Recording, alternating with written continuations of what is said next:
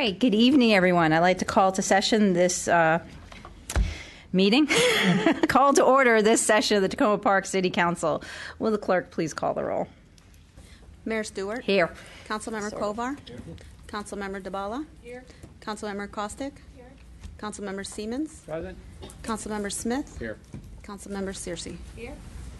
Great, thank you. I don't think there's any additional items for this evening. Looking ahead, next Wednesday, which will be on Wednesday, May 16th, we will have our update from our Youth Council. Then we will have the second reading of our 2019 tax rate, the 2019 stormwater management budget, and the 2019 budget. We'll have a resolution setting policy regarding the level of the city's general fund unassigned fund balance. We have a work session on that this evening. We have a first reading ordinance approving traffic calming on 5th Avenue between Orchard Avenue and Eastern Avenue. And we tentatively have scheduled resolutions for appointments to committees. Our work session next week, tentatively, is investment advisor presentation on socially responsible investing. And it is cited on the city website as a discussion of the draft resolution regarding Tacoma Junction site plan. I want to spend a moment and speak to that. We will not be discussing the draft site plan, draft resolution next week. We're going to have a work session on Tacoma Junction to look at some of the key areas that we still want to consider the trade-offs. Things like the public space, trash and recycling, and how all that's going to work, and a number of other things that we have been discussing. And so that will be a work session. We are still awaiting the lights at the junction to basically settle down. The traffic studies have been done. The counts have been done. The final analysis is waiting for those lights to settle down. And so given that, we are looking for a vote on Tacoma Junction to happen on the site plan in early June. As soon as I have more information, we will set the actual time, but right now we're looking at early June. So next week will be a work session on the site plan, and then hopefully very soon we'll give you an update and more definite dates on the on the actual voting on the resolution. While we're on it, since we're on talking about Tacoma Junction, myself, Councilwoman DeBala, and Councilwoman Kostick just left a meeting with representatives from the Tacoma Park Co-op, and we had an excellent meeting. So I'll just leave it at that for now, but I think it was a very good meeting talking about next steps, some of their needs, and how the city can help facilitate moving forward. So I just want to thank the board chair, Rachel Hardwick, and everyone who came this evening, and I'm looking forward to continuing that conversation. So that leaves us May 16th. Moving forward, then, the next council meeting will be May 23rd. Our voting session that night will be the second reading ordinance approving traffic calming on 5th Avenue between Orchard Avenue and Eastern, and tentatively a presentation on the Purple Line.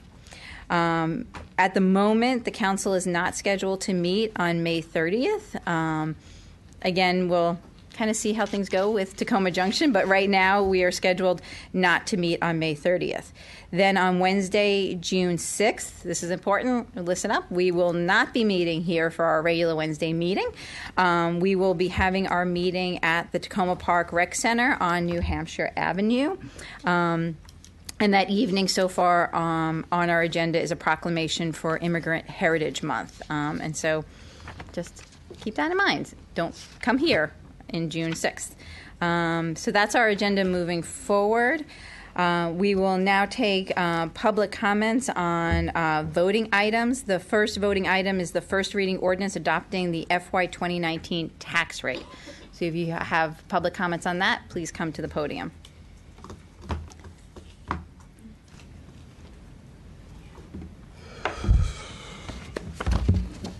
Good evening. Thank you. Paul Hubner, Carroll Avenue, Ward 3. I'm here to comment and say thanks, most especially to the newer women members of the council and whoever else finally negotiated a decrease in the property tax. For me, I started work when I was 10 years old and paid for school and work for 55 years. Raised in some of the poor neighborhoods in Northwest D.C., I struggled and fought so I would not be poor again as an adult. But concurrent with my struggles to succeed, I was given the very great gift of compassion, and I've always tried to work with those who also struggle in our society. My perception of the insidious oppression of gentrification, especially combined with the present national administration, is twofold. First, over 55% of bankruptcies are the result of medical expenses. Yet many older Americans caught between utilities, property taxes, and home bills forego their medicine and treatments to stay in their homes, beginning a dangerous downward spiral. Second, and alternatively, housing and stemming homelessness are seen as a seminal step to reintegrate veterans, returning ex-offenders, the displaced back into mainstream society. So the step you have taken to decrease property taxes is a meaningful way to help people stay in their homes and stem the tide of gentrification and the unintended consequences of forcing many of the most needy people who have helped pay for and built our community in their homes. Thank you very much, and thanks for all the late nights. I'm at home, but I know what 11:45 looks like. Thank you again. Thank you. All right. Any other comments on the first reading ordinance adopting the FY 2019 tax rate? Hi, Kelly Skelton, Ward 6, 7506 Glenside Drive. Thank you for the opportunity to talk to you guys again.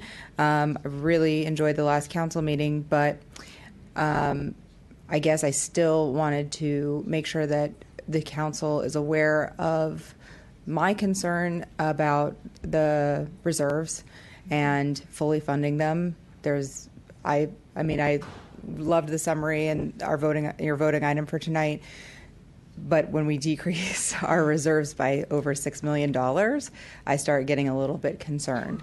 And I understand that we're not fully aware of the implication of, we haven't lived through the implications of the new tax regulations on individuals, and so I appreciate the council's caution and thinking for our very varied community, but per capita, is it really going to save individuals that much? I mean, I know we're making a gesture, but in each family, if we just at least held the tax rate at where it is currently, could we not continue to just sustain that level? Because this will be the second year in a row that Takoma Park has decreased taxes and decreased their reserves. And there are some projects that we're still funding, and we're not even sure maybe necessarily exactly how much it's going to cost, like the library, that we feel are important to do for this community. So maybe we can't fix it this year, but is there a way to create a fund to help older residents, lower income residents, manage the tax rates at the level that they are this year? There's probably not time to fully delve into that now, but we want to maintain the community we have here. We want to maintain diversity, but we also want to maintain healthy finances. And so I would like the council to consider how we can do both of those things, because it's not like I'm rolling in it. I'm not. I work for a nonprofit in Takoma Park, and I have two kids that are in daycare, both in Takoma Park. So I don't have extra money, but I would like to see a sustainable community, and part of that is financial security. So I see you nodding. Thank you. Appreciate it. Thanks. Thank you. Any other public comments on the first reading ordinance adopting the FY 2019 tax rate? Next, we have the first reading ordinance adopting the FY 2019 stormwater management budget. Okay. Next, we have the first reading ordinance adopting the FY 2019 budget. No other public comments on our voting items. Before I open it up to general public comments, I see a few more folks have joined us this evening, and I just wanted to let people know that I mentioned when I was going over our agenda for the future, that next week we will not be having a work session on the draft resolution for the Tacoma Junction site plan. Instead, that will be a work session to continue our conversation regarding a number of the questions that the council has raised to get more clarification, and also to discuss trade-offs on different things such as public space and trash and recycling. We will likely vote in early June on this. The reason we're looking at early June is, as many of you know, the traffic lights timing in the junction are still not where they should be. They're not settled. They're not finalized. So these traffic studies are done, but the final analysis is still something that the traffic engineers are looking at. And so we hope to have that once the lights are settled. In addition, as I announced before, myself, Councilwoman DeBala, Councilwoman Kostick, sat down with Rachel Hardwick, the board chair of the co-op, and other representatives of the co-op, just right before this meeting, and had an excellent meeting with them and discussed a number of issues and concerns they still have. And they're going to go back, talk to their board members, and we're looking forward to continuing the conversation in the future. And so I would just say that that was a great conversation we had, and I'm glad we were able to do that. So with that, I will open it up to general public comments. Any public comments on anything anyone wishes?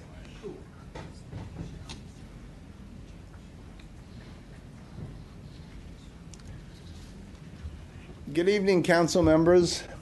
This is Cricket. My name is Eric Sepler.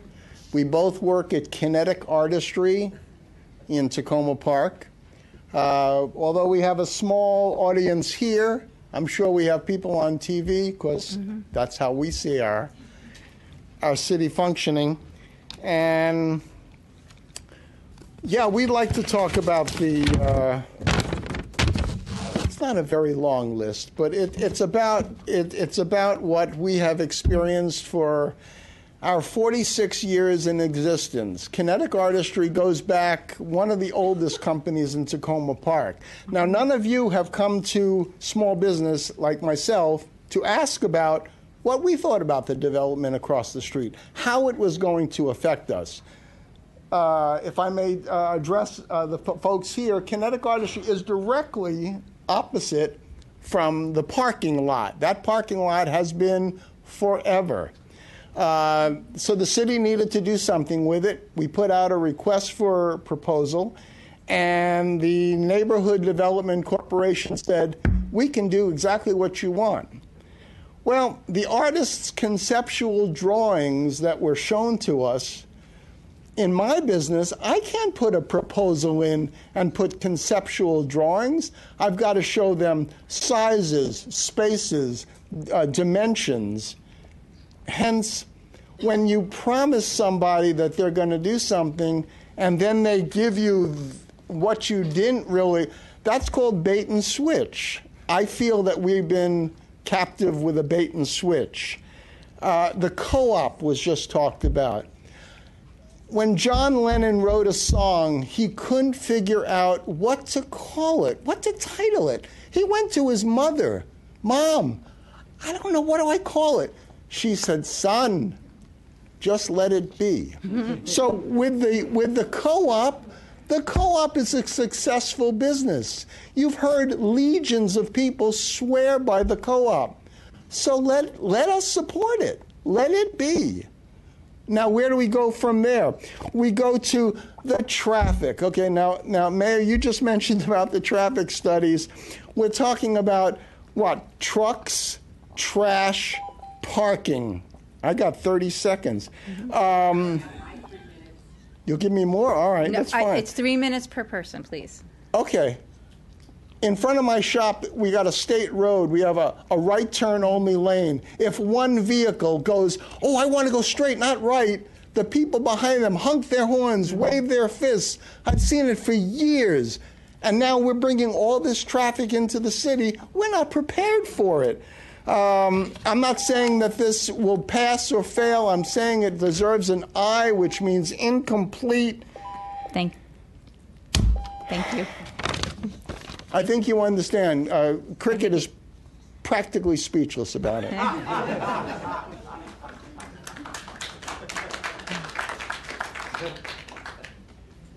wish I had cricket myself. Hi, my name's Megan Scribner. I live on Willow Avenue in Ward 1. Though sometimes things are a bit heated here, I still believe that the two sides are not that far off. The key here is size. By having a smaller development, we could have it all, new restaurants, businesses, public space, and the co-op, and not exacerbate traffic and safety problems. I believe what we need is mediation with the co-op, NDC, members of the council, and a broad cross-section of the community representing all sides, sitting down and working out what we need and want for this space and how to best to address this. Some may say this is going back to the drawing board, but I don't think that's a bad thing, especially if it helps us to get this right. Speaking of drawings, this is my little segue. They say that a picture is worth 1,000 words, and it seems that is true, as NDC has drawn many pretty pictures to convince us that this latest design is the way to go and that it won't cause any of the issues that concern many of us. But the problem is that the renderings used by the developer and the city staff to sell the development is that they're not drawn to scale. Now, that may be standard developer's practice, but even if it is, it's wrong. It's disingenuous to have us, you, approve designs based on drawings that aren't based on facts. How can we really ascertain the impact or even the benefits if we aren't given the accurate details? I also want to know why NDC changed the design from 3 to 2 floors in response to the city's request, yet kept the same height of 40 feet. That seems crazy to me. Is it 20 foot each floors? And frankly, it makes me very suspicious. Please make sure that the height of the development is more in keeping with the 2-story buildings that are around it. One more thing about drawings and pictures. I was dismayed to see the pictorial preview of the development in the Tacoma Park newsletter this month. At least the renderings provided by NDC included this disclaimer, not to scale. The city left that off entirely, so our taxpayer dollars were used to put out this rosy scenarios at best and false information at worst. These renderings are so inaccurate that the shadows even depict the sun as shining from the north. Really? Come on. I mean, you know. And while the newsletter mentions the 2 dates for discussion of the draft resolution and adoption of the resolution, there's no mention that there are any, much less serious concerns about the development. I think this skews us in a wrong direction and doesn't make it easier for us to continue having a full conversation about what this is going on. It comes across as a done deal, which I think it makes it difficult. So please hold NDC to meeting all this council's resolution and have them show us, you, how they're going to do this in real terms, not just estimates or lovely drawings. And please take this to mediation so that all the issues and different desires can be resolved in a way that makes development we can all be happy with. Thank you.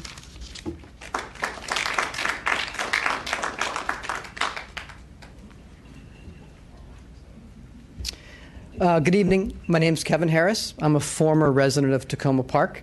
I now live in Four Corners in Silver Spring. I'm a member of the co-op, and I'm currently running as a Democrat to represent Tacoma Park for District 5 Montgomery County Council seat. My work history includes owning a small business, building a technology company out of an incubator in Baltimore, and serving as a senior planner with the Metropolitan Washington Council of Governments. The development of Tacoma Junction is a tremendous opportunity for Tacoma Park to both strengthen the local economy and create a cultural hub for the community. Study after study demonstrates that the most proven way of expanding your tax base and creating good-paying jobs is through strengthening local businesses. Over 83% of jobs in Maryland are produced locally, and 60% of these are very small businesses with less than 100 staff. For every $100 spent at a locally owned business, $43 stays in the local economy versus $13 when spent at a non-local business. If the businesses at the junction are not locally owned, then this valuable public land may simply become a pass-through for local dollars to flow to franchises' corporate headquarters. I know that I'm thinking outside the box here, but that's what Tacoma Park is known for. Imagine for a moment a development that builds off the strengths of existing businesses instead of threatening them. I know that everyone is focused on the configuration of the lay-by, the traffic, and the trash removal. To those ends, I do believe the alternative vision presented by Community Vision for Tacoma Junction presents very viable ways to solve these problems. But just for a moment, I'd like to step outside the box and think slightly differently about how this public land could really be put to a higher use to develop Tacoma Park economically and culturally. Imagine that this development includes a commercial kitchen where people from all economic and cultural backgrounds have the opportunity to bring their dreams to life. Food production can be a step out of poverty for anyone, regardless of their economic or educational background. No one has to go to a fancy culinary school to create products from their homeland and take them to market. Imagine that in this commercial kitchen, food grown in the agricultural reserve is produced for sale at the co-op, a restaurant, and at the farmer's market. This is not a dream. Two of the greatest engines of economic development in D.C., just a few miles away, are Union Kitchen and Mess Hall. I had the privilege of spending time there while developing my own catering business, and they were hubs of amazing creativity. Hundreds of small businesses have been spawned from these two commercial kitchens. There's nothing stopping us from making that happen in Tacoma Park and Montgomery County. I understand the frustration of many residents who want something to happen now and feel like the process has dragged on. But I urge you to slow this process down, take a step back, and recognize that once this development is built, there are no take-backs. Thank you, Mr. Harris. Thank you.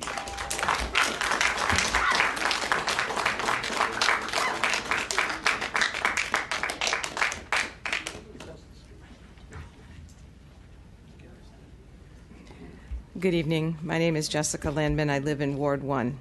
I'm here this evening to talk a little bit more with you about the plans for approaching preparation for decision-making at Tacoma Junction.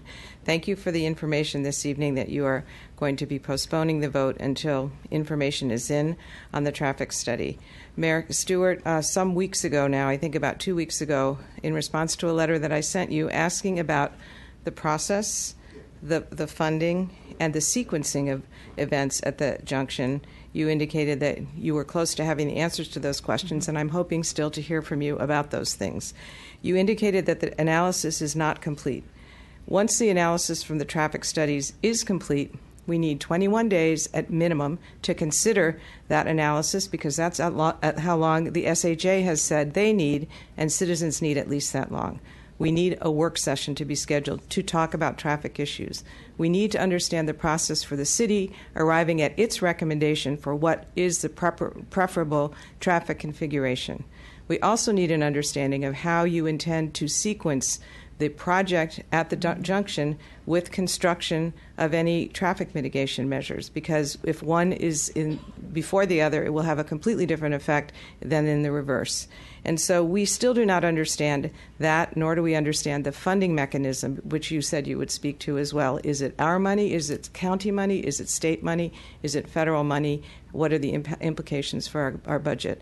So a lot of these questions still remain to be answered. And what you said this evening about postponing the vote on the resolution is a helpful piece of information, but it still does not appear to allow adequate time for analysis and for a work session, at least one, for the community to understand the implications of the findings of the traffic study and to hear from you about what you are thinking of recommending as a preferred option. So I would urge you to think again about what the calendar is and to not have us have incremental announcements about potential delays, but instead to lay out the process of all the different steps we need to go through and then let the vote fall where it will fall once adequate time is identified for those different steps to occur. So I await the response to my letter, which you indicated would be coming, and I hope will address many of those issues. Thank you very much.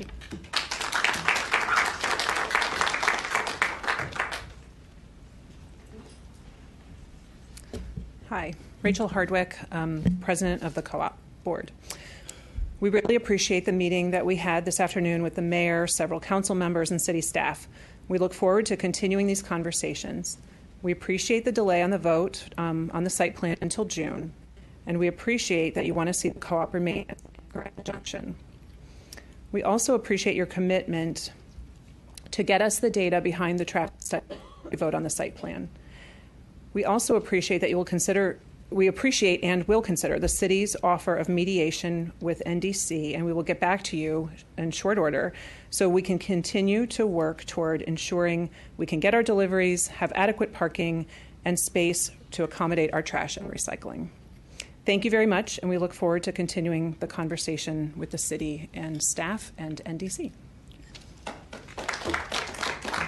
And Ms. Hardwick, since you weren't here before, I just want to say thank you to you and to Mr. Anderson and everyone else who took the time to meet with us today. Thank you.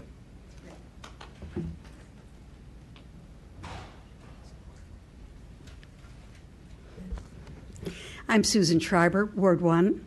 Back a couple of months ago, I requested from the city clerk and received the emails regarding the NDC plan for Tacoma Junction sent by residents who took the time to write to the mayor and council during the period 2016 and 2017. In fact, the bulk of them were from July through December, some spilling over into early January of this year. I wanted, having been told by a council member that as many people favored the NDC plan as opposed it, I wanted to see for myself what the balance was and what the issues were that people brought up when they talked about it. I read through and tallied them, and almost all fell neatly into two categories. 1/3 wrote to express support for NDC's plan, in some cases talking a little bit about issues they saw, but really strong support. And 2/3 wrote to communicate their concerns and reservations about what the developer had proposed. Many people asked that the viability of the co-op be a central priority, noting that the grocery store's basic requirements for unloading deliveries, trash and recycling, and continuity of operations during construction had not been addressed. People were concerned about traffic, how the development would only exacerbate problems for not only cars but also bicycles, pedestrians at a notoriously challenged intersection. Some asked that the traffic studies be expanded to include streets in the surrounding neighborhoods. Some spoke to the size of the building, too large, and many to the need for meaningful public space for community events. Some called on council members' attention to the city's tradition of support for diversity and inclusion. I want to point out that not one of these emails were anti-development. Everybody wanted something to happen at the junction. They just called on the council to get it right. Months later, the council has taken no steps to ensure that these problems are addressed. I came in a little late. There's a fire next to the Red Line in Brookland, and you know that there's no traffic going through. And I had to come from downtown, and so I'm very happy to hear that there's a delay in the vote and that will allow us time for the traffic studies, and I hope, again, that full amount. But I know that we can do better than this. I know that we can. Thank you.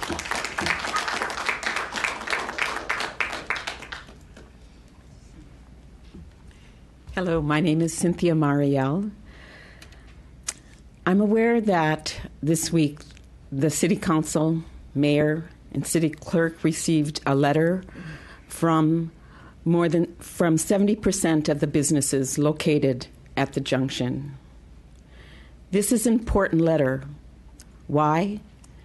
Because the businesses existing there, some of them for decades, in an area that is revitalizing on its own, have not been consulted by the city in a development that council members and the mayor readily say has gone on for years. How could this happen? Any researcher knows you understand context, you consult with key leaders before you plan and go forth. I'm concerned because I see a trend here. These businesses represent the majority minority in Tacoma Park. They are the face of Tacoma Park. Yet, this city has chosen to engage a developer to prepare for voting on a plan that has not been done in consideration of the needs of these businesses. Yet, the goal of this development is what? Commercial revitalization for this very location for local independent businesses. Please explain this to me, because I have a hard time understanding the choice the city has made to date to ignore these businesses. Furthermore, I have a hard time because I see another trend very similar when the design of the building that is currently before the city does not allow for public space. It is a pay-to-play design. This design does not include allowance for people of all backgrounds and income levels to come and use this public land. If you proceed on this plan, you, City Council and Mayor, are making a choice. That choice does not represent my values. It does not represent the best of Takoma Park. You can do better. Please, use your leadership. Use your intelligence. Use your fairness. Be Takoma Park.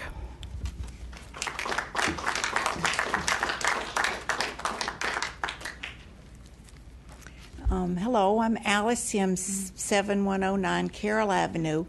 I just want to say, I know so many of you all. I've worked on, some I don't. I've worked on committees. I've done things. I'm your friends. This is not working out well.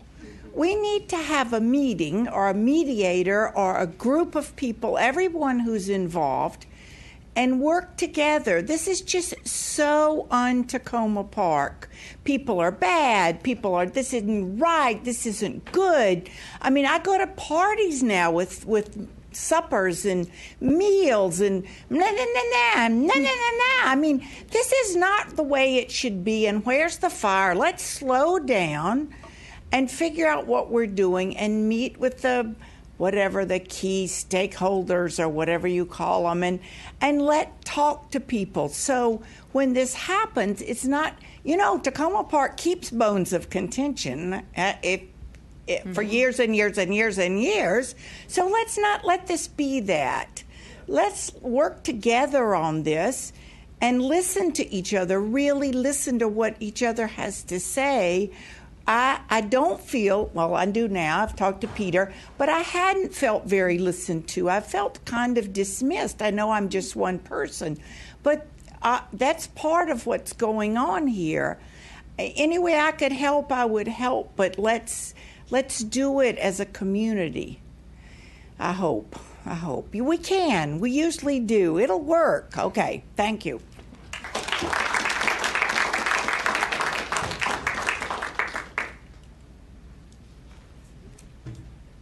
Good evening, council members and mayor. My name is Mike Royston, 11 Park Avenue. Regarding the Takoma Junction redevelopment, I do not want to go back to the drawing board.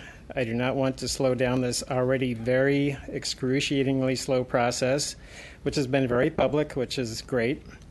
But I've never personally been involved in going to city council meetings where a project has dragged out this long.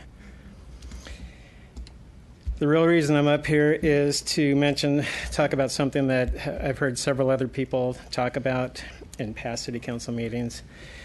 I've heard people state that the new development will bring in businesses that will not be affordable to all residents.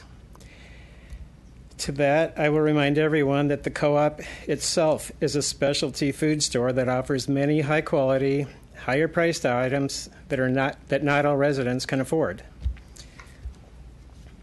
I look forward to this project moving forward, and any schedule that you can come up with, I look forward to seeing. Thank you.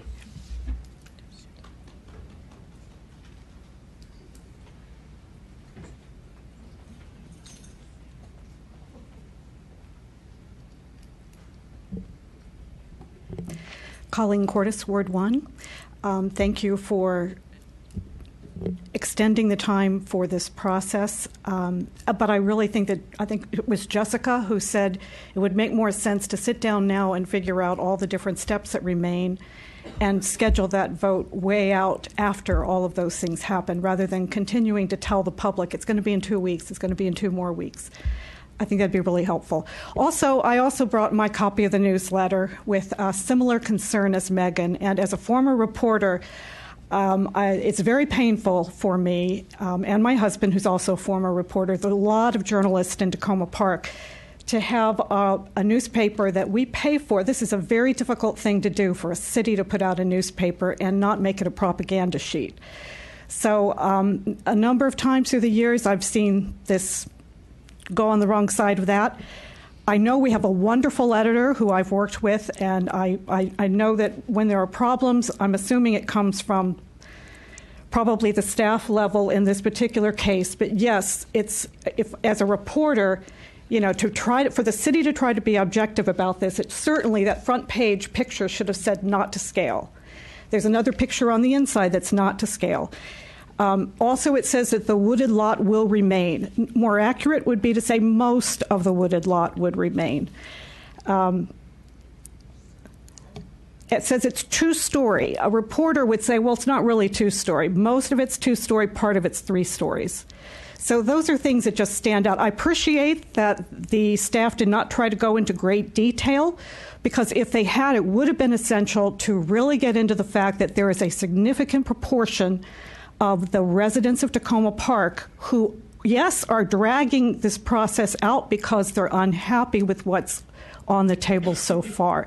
So I thank you very much for the extension of the time, and I encourage everyone to, yes, engage with the local businesses, with the co-op, with the residents, with the developer. Everyone try to work together to really address the many outstanding issues. Thank you.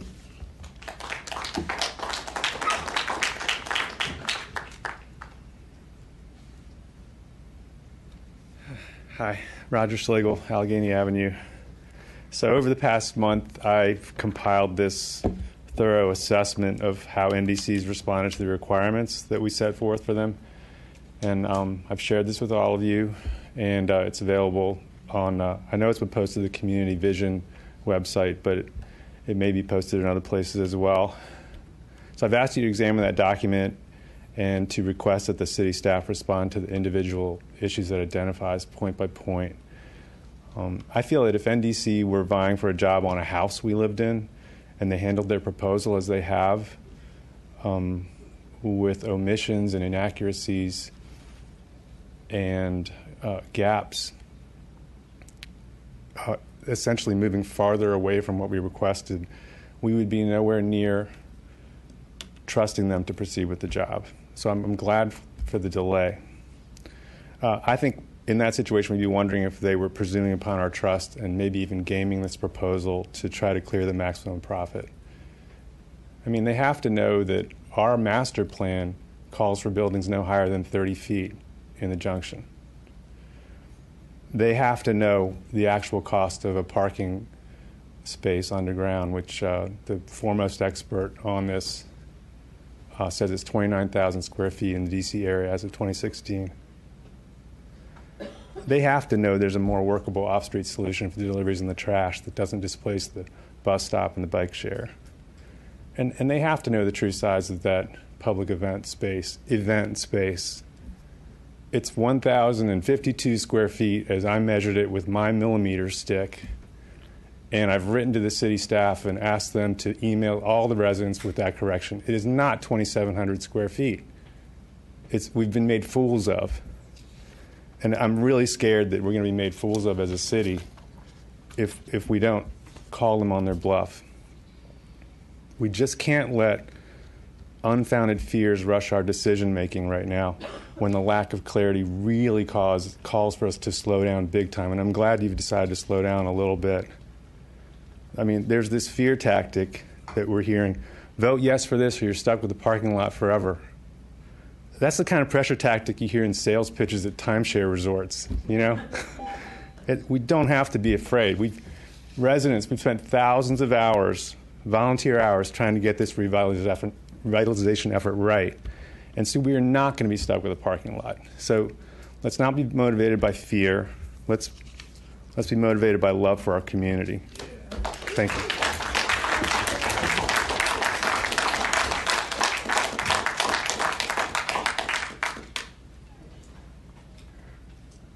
Good evening, Council. Byrne Kelly, Ward 3.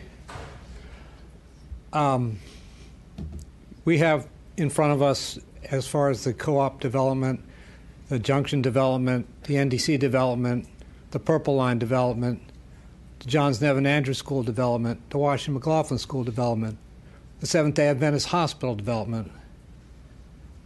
And we're trying to decide on one thing and lock us in for 100 years. Okay, 99. I shouldn't have rounded up.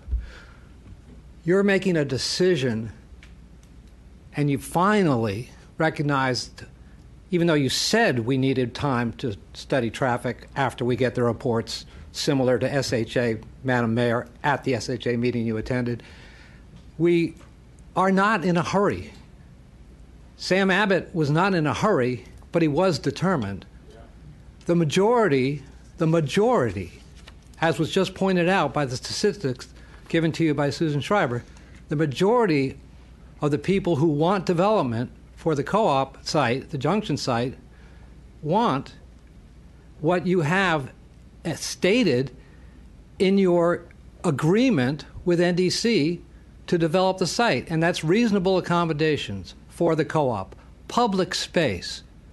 And we have the talent and ability. We have architects, builders, landscape architects in this city who we didn't call on. We did not have charrettes over the design, like I have been involved with in so many other designs in College Park, in Greenbelt, in other great towns. But we did not do that, and we did not require that from NDC. We are not in a hurry. What we are in need of is a broad spectrum outlook of how many parking spaces actually exist in the city. Could we get developers to put a jitney bus system in? Are we going to always be bound to the car? Do we need a big parking lot beneath the ground to take up a fill space? Is that a good carbon footprint? Are we really green? Are we platinum? Are we better than that? Are we requiring solar panels? Today on the news, they're going to require solar panels. So there are many things that you guys seem to not be caring for or deliberate about, but somehow accommodating NDC's crazy pictures.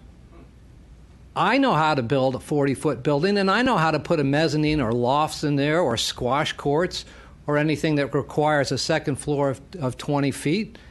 That's BS. That's a possibly a 4-story building, but because they're going to honor the first floor retail standards, it's going to be 2 floors and the opportunity to build inside of it. I want you to be more considerate as you go forward. Thank you.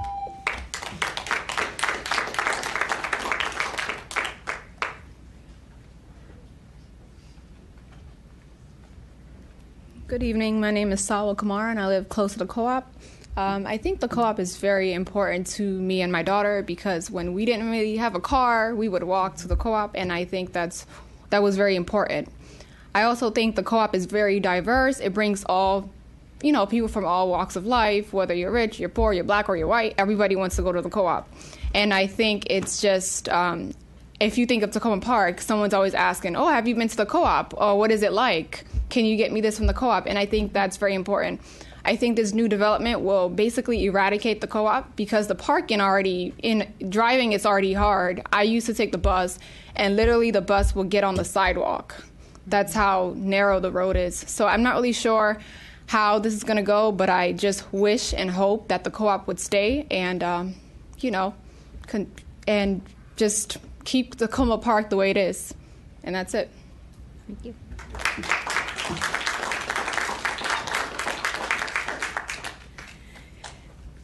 Hi, good evening. Thank you for having me. My name's Nadine Block, and I want to bring, there's been so many great things said tonight, I'm not going to repeat them. I'm in favor of a development that is more appropriate sized, as most of you know. I want to look a little bigger picture at what's happening on either end of Tacoma Park. We have massive infill happening at the Metro, which makes a lot of sense.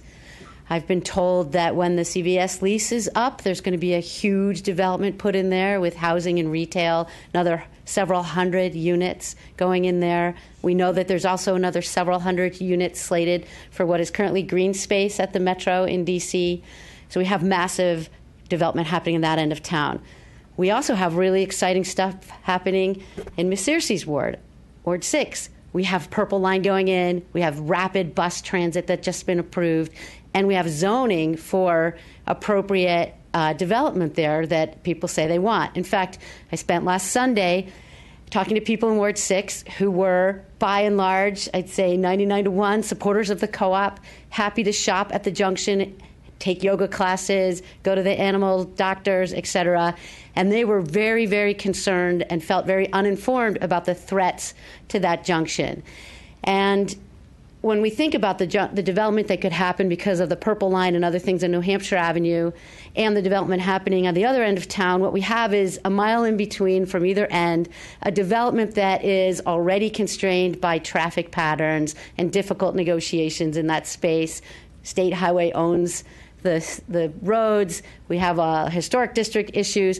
And so we have an issue about if we put a big development there that actually charges a lot of money for parking, has very high retail stores, it's very unlikely that we're going to be able to sustain that long term. And I could see moving out 10, 15, 20 years, just about when this development should actually pay back, I could see a bankruptcy happening because people are not going to actually go into Tacoma Park because it's much more easier access to things on the two other nodes of Tacoma Park. So it makes more sense to develop the Junction for walkers and for people who can support local businesses at that kind of scale. And so I hope that we take a look at the big picture, we get more information about the development that's happening at either end, and we really support smart development in Ward 6 where people are really interested in it. And we have the infrastructure that will make it much more accessible and much more appropriate. Thank you.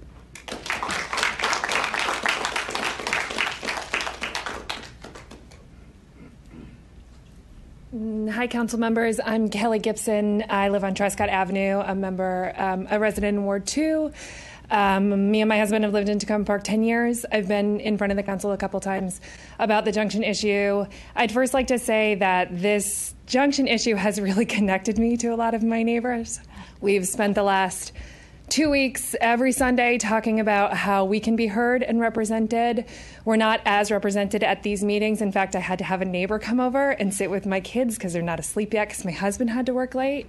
And the idea of coming here and getting a sitter to come here feels hard, but there's a lot of voice in the other direction here because their logistics are different than our logistics. So I'm speaking on behalf of a crew of Ward 2 residents. We are excited about this site plan, like flat out. We are really appreciative of the time you all have spent over many, many years talking about this and the process that you've brought to it and the patience and the comprehensive listening to your community. We're very grateful for that. We're excited about a few things that speak to even what the woman before me said, walkability. Those two sides of this city, I live right in the middle. We don't walk to downtown. We drive to downtown. We pay to park downtown. We frequent those establishments downtown. It would be great if we could walk to one of those right in our community. I'll speak for neighbors who have kids that are starting to walk to Spring Mill and Soul Food. We will continue to frequent all the small businesses in the Junction. We understand that the traffic is an issue. We appreciate you working with State Highway. We know you'll continue to do that. We know you're not overlooking that issue. We understand that there are obstacles. But what we want to say is that if we don't move forward with this site plan, we're very, very nervous that we go back to a parking lot for 5 more years. And 5 more years means kids go to college. 5 more years means we don't walk to have drinks at the Junction. We don't get to shop at the co-op, grab lunch for tomorrow, stop and have dinner, meet new neighbors. We don't get to do that. That makes us really nervous. So we say we are all in on this site plan. I represent 35 Ward 2 residents, and we would all love to be here. But thank you for your time. We really look forward to resolution. We cannot wait until you take a vote on this. And we want you to know that our spirit is as loud as everybody's voices, and we are doing our best to get here to let you know that. So thanks very much.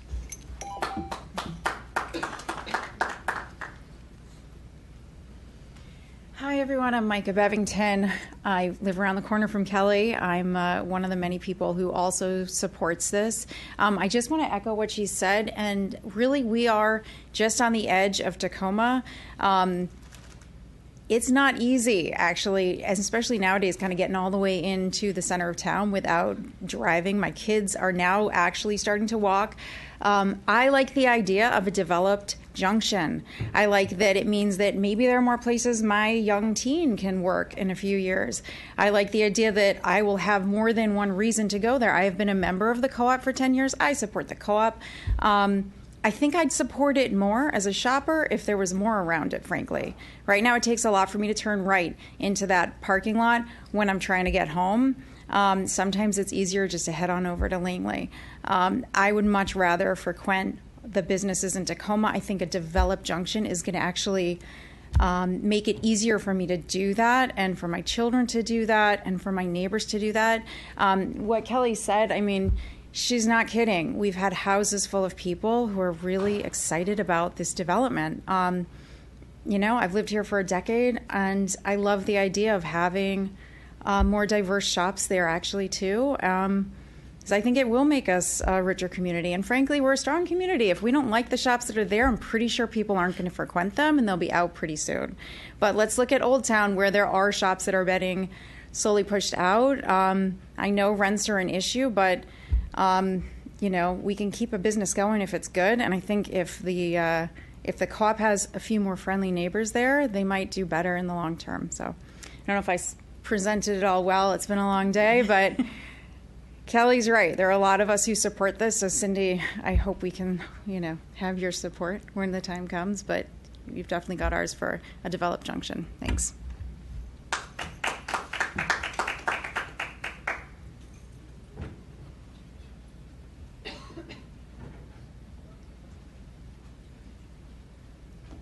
Hello again.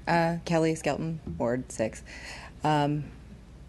One of my neighbors referenced a study that was of the number of emails that you'd received regards pro or con of the current site plan, and a third were pro and 2/3 were con. The fact that a third of the people wrote in to say, I really like this, is kind of shocking, because normally people come out to tell you what they don't like to see and what they're not happy with. And, you know, there's a lot of new members on the council, so you probably weren't here at the instigation of this, and that's probably great because you're looking at it with fresh eyes.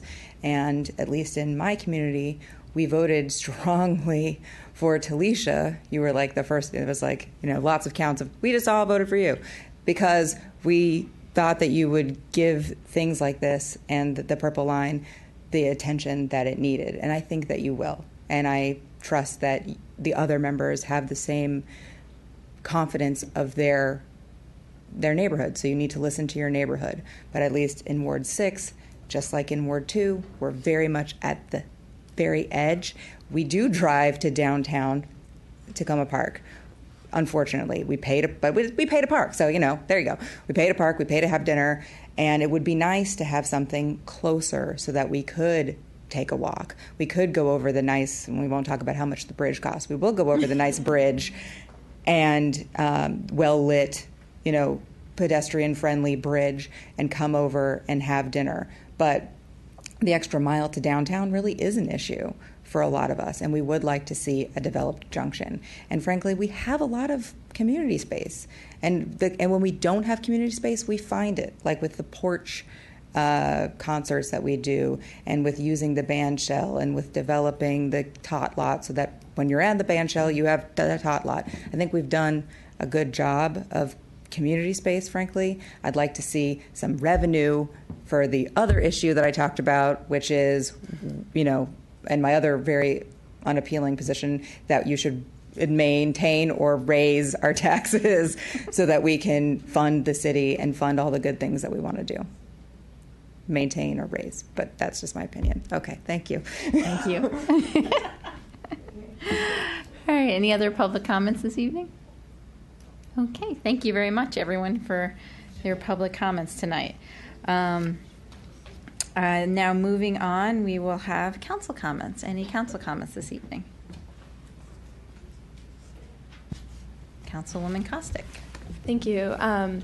I just have a couple of quick things. First of all, I want to thank the members of Ward 3 who came out to my listening sessions over the past week or so. It was a great opportunity to hear from people and talk with people in a more dialogue opportunity, and I hope we can continue to have those in the future. I think it would be something that would be useful to build on long term so that we continue to have those kind of community building opportunities. I also want to note a couple of people referenced in their public comments today a desire for people to talk with the businesses in the Junction area, and I want to thank the businesses for sharing the letter that they did with us. I actually have spoken with some of the owners of the businesses in the Junction previously, and was actually, prior to that letter, working to contact some more and try to talk more with them. But that's something that I definitely want to prioritize, and I think it's important to talk with everyone and hear everyone in the community. So I hope that they understand that that's something that we value as well. And then finally, I just want to note, things have been busy, so we haven't really finalized the plans, but we have tentatively on the calendar for June 9th, it's a Saturday, a coffee in the park. I guess there probably won't be any coffee, but it would be a coffee with the council member in the park as an alternative to sort of the traditional thing that we do on a Friday morning at 8 a.m. Rather than doing that, we're going to have a Ward 3 coffee in a park on a Saturday so that people can come out and enjoy the nice weather, hopefully, and be in a different venue. So I will be in touch soon with some more details on that, but if anyone is interested, I hope you can mark it on your calendar now. Thanks. Councilmember Kovar. Thank you. Two things. One, I know that some of my colleagues and probably many of the people here in the audience were fortunate to be able to attend the Historic Tacoma's House and Garden Tour this past weekend. I went around to most of the houses. I didn't quite get to all of them, but it was the usual really great expression of the wide range of architectural styles and the creativity of the people, and yet a lot of the local architects who were involved also. So I just want to thank everybody at Historic Tacoma for doing that. Secondly, and I'll be sending more information out about this to Ward 1 residents, but we did have a meeting last night, kind of sparsely attended, where Pepco presented on the work that they're doing in North Tacoma. And those who've driven recently to Silver Spring during construction working hours of roughly 9 to 3:30 have noticed that it can be a challenge at times. That project is going to be continuing on for over a number of months, let's put it that way, and affecting us, at least our area, at least through the end of the year. There will be additional detouring, but again, it will take place during the construction hours, which I think is helpful on the part of Pepco. And so I will be sending more information out, and I think we'll probably post it on the, I think they're slightly massaging the PowerPoint that was presented so that it's more easily understood, but they'll actually have on there roughly week by week as to when work will be done in different locations for those who live on Tacoma Avenue or frequent Fenton Street as a way of getting to Silver Spring. So keep your eye out for that. Thank you. Councilwoman Searcy. Good evening, everyone. So quick update regarding Hillwood Manor Park. Last week, there was quite a bit of work that was happening there. The Montgomery County National Parks and Planning Commission was doing some maintenance work, and that actually included filling the sinkhole.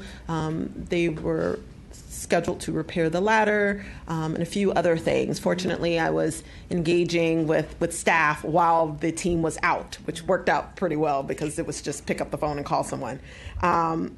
Also, last week have been in contact with staff from Tom Hooker's office about the park as well. So fingers crossed, we will continue to make progress in making the improvements there. Also, just a quick reminder for folks, the Crossroads Farmers Market has started.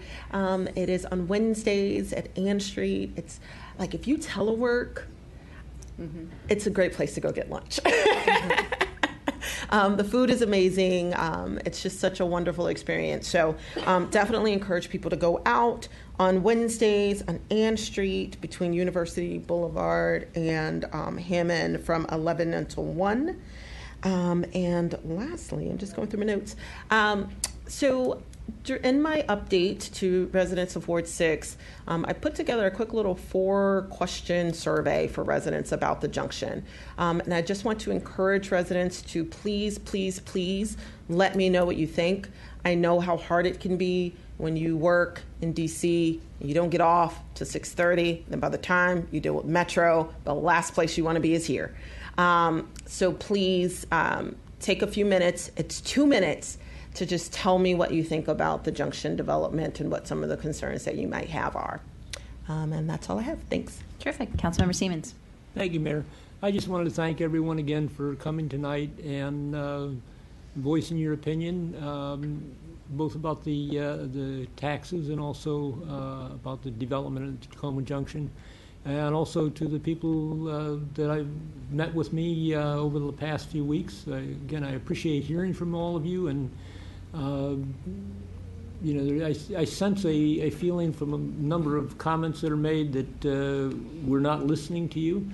I can assure you that I am listening to you, but I also assure you that from what I hear from my colleagues, voices are heard. It's a difficult process. Both the taxes and the junction development are both they're not slam dunks. You don't just wake up and say this is it's A, not B. It's a lot of moving parts, and so anyways, I appreciate your taking the time and working with us on this. Thank you.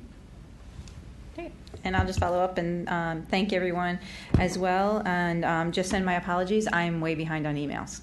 As many people know, I've had some family issues that I've had to address over the last couple of weeks, and I apologize. I'm just behind, and I hope to make it up this weekend. But it's Mother's Day, and I also hope to spend time with my family this weekend because I need to do that. So I just ask everyone for a little bit more time.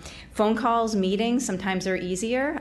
So I am here in the city a great deal. Always welcome. Love to grab coffee or something else, but if I could just get a little bit more time on emails, that would be awesome. Thank you. All right, let's move on now to city manager comments. Thank you.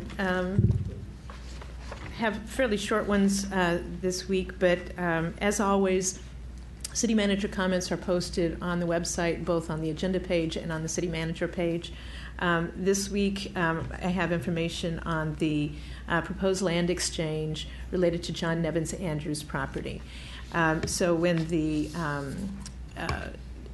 daycare center Central NEA was looking at purchasing the property, they of course had a surveyor to prepare do the checks that you do before you purchase property, and it was clear that it was discovered that there was a discrepancy between the land records with the deed versus the tax maps and the way that we've always thought of the property, the school property versus the Spring Park property.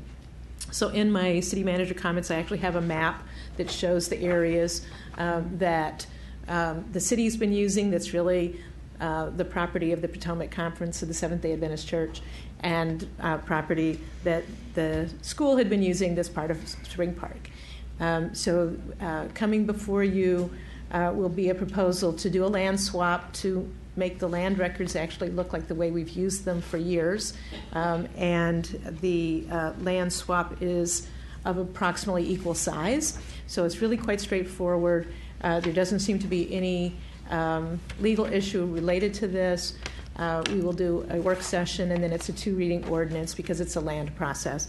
But I know that people had interest in this, what was going on, and I just want to let people know that we've looked at it carefully in order to protect the use of our park as well as to clean up the land records. It makes sense to do this switch. I'm happy to answer any questions that people have about that. I also want to note that the outdoor cafe permit regulations, the time of reviewing them is over. I have reviewed them and accepted them.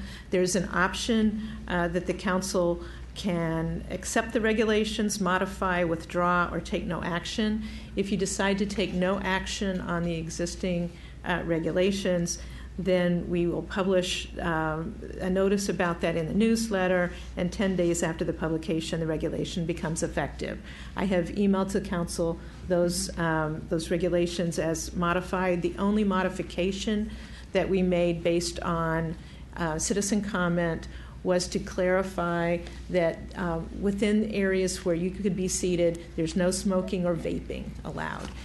That actually is the case in any event, but we wanted to make it clear in the regulations that that applies. There was also some helpful comments just as we would be reviewing a site plan, what to think, what to look at. The one comment had to do with in some places when you get out of the car, if you're bumping, as you open the car door, if you're bumping into tables and something, that's a problem.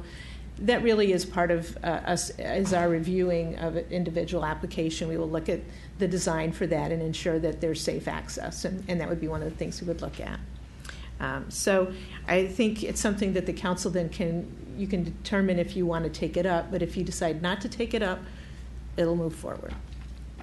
One question about that. Yeah, sure. This isn't something I think should be taken up, just something I'd like to ask you about. So I just noticed when I was parking the other day on Laurel Avenue by one of the establishments that has outside tables already, and you can imagine the table could be set up so that people sit parallel to the road, or you could have one person sitting with their back to the road and one with their back to the sidewalk.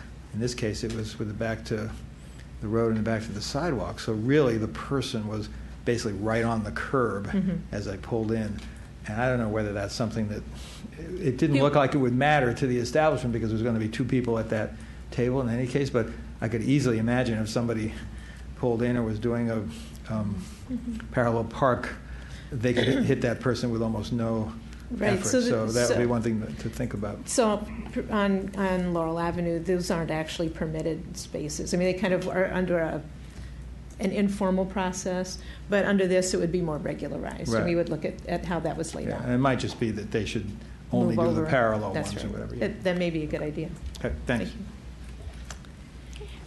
Is there any other question on that? Can I just have a quick, could you just give a brief overview of what's happening with the retiming of the lights in the junction? I know a lot of people are interested in that. Talk about something that takes a lot of staff time and we're not responsible. The county has been taking over the signalization at the junction, several lights and the pedestrian signals, and in doing that, apparently it's much harder than it would seem to do to get the timing even back to the way it was, but to try to make it so that it works well. And each time you tweak something, it has a different kind of ramification, and they're monitoring that. So there was a time when some parts worked really well, but others didn't, and they tweaked them. Now we get reports of long queues on Ethan Allen and Carroll Avenue, and there still is some concern about areas where, especially near the fire station, pedestrians used to not have cars turning while they're walking across the street, and now they are allowed to, cars are allowed to turn. But because they've not done that in the past, people have a pattern. And so they're experimenting with different timings of that. We have signs up to try to warn people to please watch out, be careful as you go through there. Even in the same day, things could be different because they're experimenting with it. I am not sure how much longer this is going to go on. I had heard at some point that it would have been over last week and then by today. My guess is it's probably another week where they're trying to adjust them. I do appreciate when people have particular information that they can share when it's a problem. It's not that useful to say, oh, the lights are terrible. It's great to say, gee, at 7:15, it took 10 minutes on Carroll. Or, in this segment, go in this direction, something like that, so that we are able to convey that information to the county folks who are tweaking them, and they can look specifically at that. So I encourage people to continue to write in. They can write to me. We'll pass it along to the county folks that are doing those adjustments. It's the best I can say. It's actually the thing I think that was particularly frustrating, and I did convey this actually to State Highway Administrator, was that it wasn't conveyed to us what else involved in the switchover, and there was no signage out to say, this is what's going to happen, please be aware. And so finally, 10 days after it started, we have signs out there. So that was the thing that was most frustrating about it, I think, is that there wasn't the heads up given that there were these changes that were going to happen. I'm hoping that it will get better. Any other updates? Yeah, I just want to give a kudo to Lucy Naher for her work with the TKPK 5K, and then today again with the Bike to School Day. Right. Yes, we all. She's wonderful, and it was a great success, and the weather couldn't be better, so that was really nice. I know. I was really upset I had to miss the 5K on Sunday. You missed it? Yeah, I was still coming back from Florida. Right, so. That's right. Oh, yeah. No, it was very popular. Yeah. So I know I had to get my T-shirt because I have the whole. Oh, that's right. No, I want, even though I didn't get to run. I'll let Lucy know that you're missing one. I'm missing one of my set. Great. All right. Let's move on now to our voting session. The 3 items we have to vote on tonight. The first is the first reading ordinance adopting the FY 2019 tax rate. The city manager wanted to speak to this. Yeah, I'd like to say a few words first. The process of preparing the budget is a difficult one, and I'm very fortunate to have a wonderful finance director, Susan Chung, as well as excellent department heads and other staff who make the process go as smoothly as possible. And they really worked hard. I really appreciate it.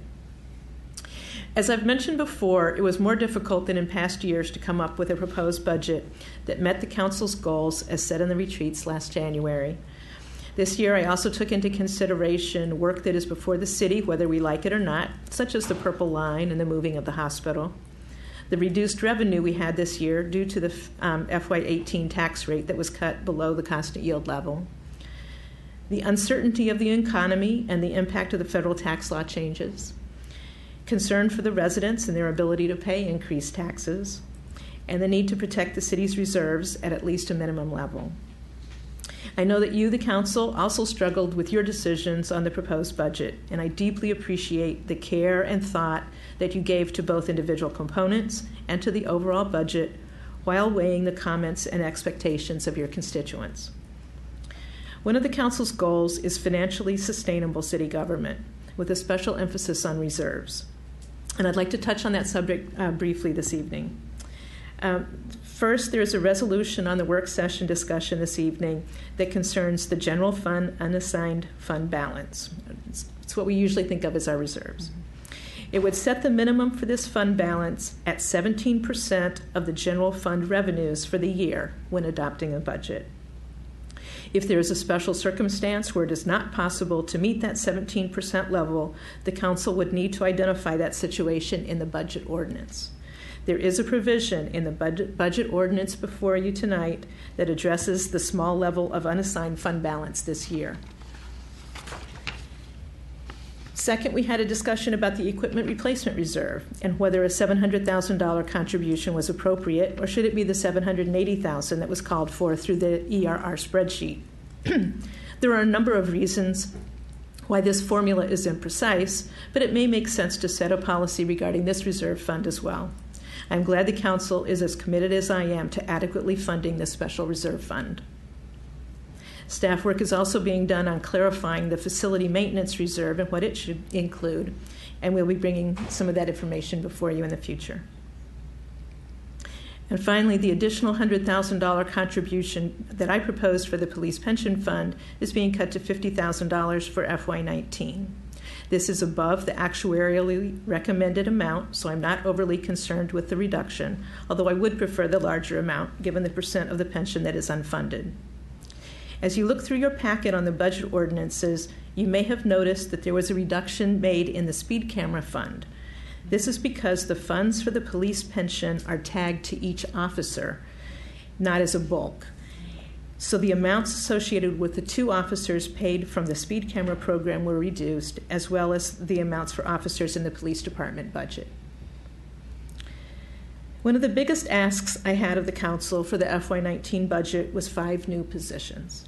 That is a huge ask. I appreciate that 3 of the positions were approved. As we move forward through the year, I will be alerting you to the work that the staff is not able to handle, and will ask you to help in prioritizing the work programs when needed.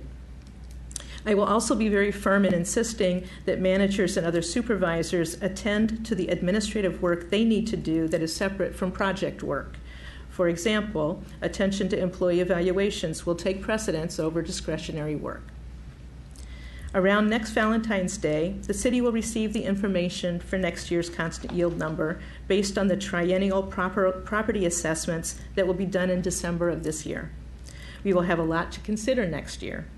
As I have mentioned before, I'm honored to serve with an attentive and thoughtful city council and with simply wonderful professional staff. And I kind of look forward to next year's budget. Thank you very much. Thank you. So the items are before you, and I think we'll just kind of take them in order, and if you've got questions, that's fine. Terrific. Would someone like to move the first reading ordinance adopting the FY 2019 tax rate? So moved. Oh, I got Councilmember Smith moved, Councilmember Siemens second. Would anyone like to speak to the tax rate or ordinance or have any questions on that? Councilwoman Searcy.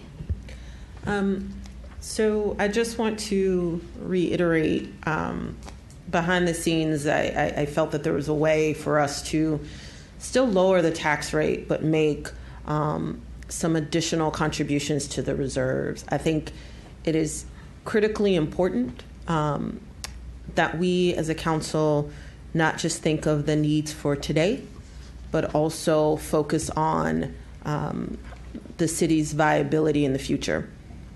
And there's a lot of unknowns this year, which makes it particularly hard to anticipate what tomorrow may bring.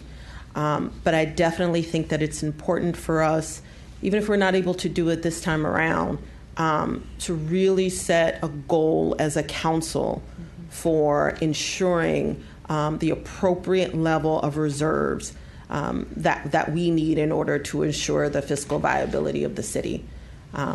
Again, there's plenty of unknowns, and I don't want to be very Chicken Little, but given the large-scale projects that are happening, it's important for us to make sure that there are enough dollars that we have available to us if we should need them.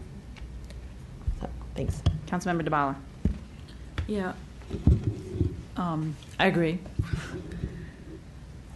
I had a question about the personal property and the railroad and public utilities, in terms of how those what kind of control we have over those numbers. Actually, you could set them. We just didn't have a discussion about them. This is the tax rate that we've had for some time. I think with the personal property tax, we were looking at taking out the inventory tax portion as of FY 20, and so it didn't occur to me to bring up, did you want to adjust the actual rate? And on the railroad and utilities, we don't really have a kind of system for what we want to do, and that may be a really good discussion for an upcoming year. Okay, and the public utilities is a pretty small portion of the That's revenue. right. It's not very much. The It's not very much money. It's a little bit more. Right. Okay. Councilwoman Kostick. Thank you. I just wanted to, first of all, thank the city manager and the staff for all of the work on the budget and answering our questions and my many questions as a new council member going through this process. I echo Councilmember Searcy's comments about the reserves, and I'm glad that we're having the conversation about that. Looking forward to next year, I think it would be really helpful if we can have thorough information about the reserve levels during our reconciliation process. I know we were kind of looking at that spreadsheet during the process, and it seemed like some of the calculations with the spreadsheet weren't necessarily accurate when we were adjusting things. So I think it would be helpful. We're going to change that. Yeah, I think it would be helpful to have an opportunity to really see that right, and have that right. be part of the conversation. Right. Thank you. Great. Thank you. And on the tax rate, I'll just note that, one, I want to thank the city staff for answering all the questions, putting together the budget this year. And for me, when I think of the tax rate, I think of stability. I think of for us as a council to be able to plan and to make sure that residents can plan. as Kelly, as she mentioned before, I always like the idea of starting at where we are and possibly adjusting for inflation. Last year, I voted against our tax rate because I felt we had gone too far below, and I knew this year we were going to have to make some really tough decisions. And so I will be voting this year for the tax rate, but I also do think that as we are moving forward, I'd like to think about how we may be able to do like multi-year budgets and really be thinking about, you know, this kind of stability across the board. And when I look at the chart for our tax rate, I actually don't like the fact that it goes up and down on that bar chart.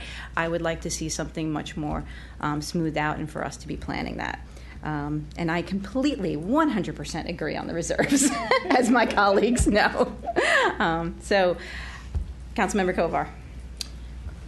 Thank you. Yeah, I just want to reiterate something that I mentioned when we voted last week, that in addition to the kind of discussions that we'll be having today and voting next week, I suppose, on the reserves, that we also and what the mayor mentioned, that we look a little bit more closely at how we funnel our council priorities into the budget, because you know, you're only human when you mention something as a priority, and we get the support from the staff and it ends up in the budget. But I think there ought to be a clearer understanding of the trade-offs for what are the costs, whether it's just additional staff time, because any staff time is time that can't be spent on something else, as you were just referring to.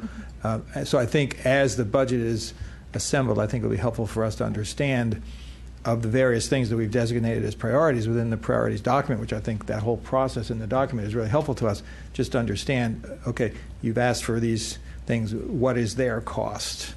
Do they have a benefit that can be calculated from them? And then that can help us, I think, assess which things should be priorities for that given year, which other things should maybe remain on the list but be put off until later. So I just think having that kind of discussion for how to develop the alternatives, I think, is something that would be helpful too. And we've talked about it, but I just wanted to reiterate that. Thank you. Thank you.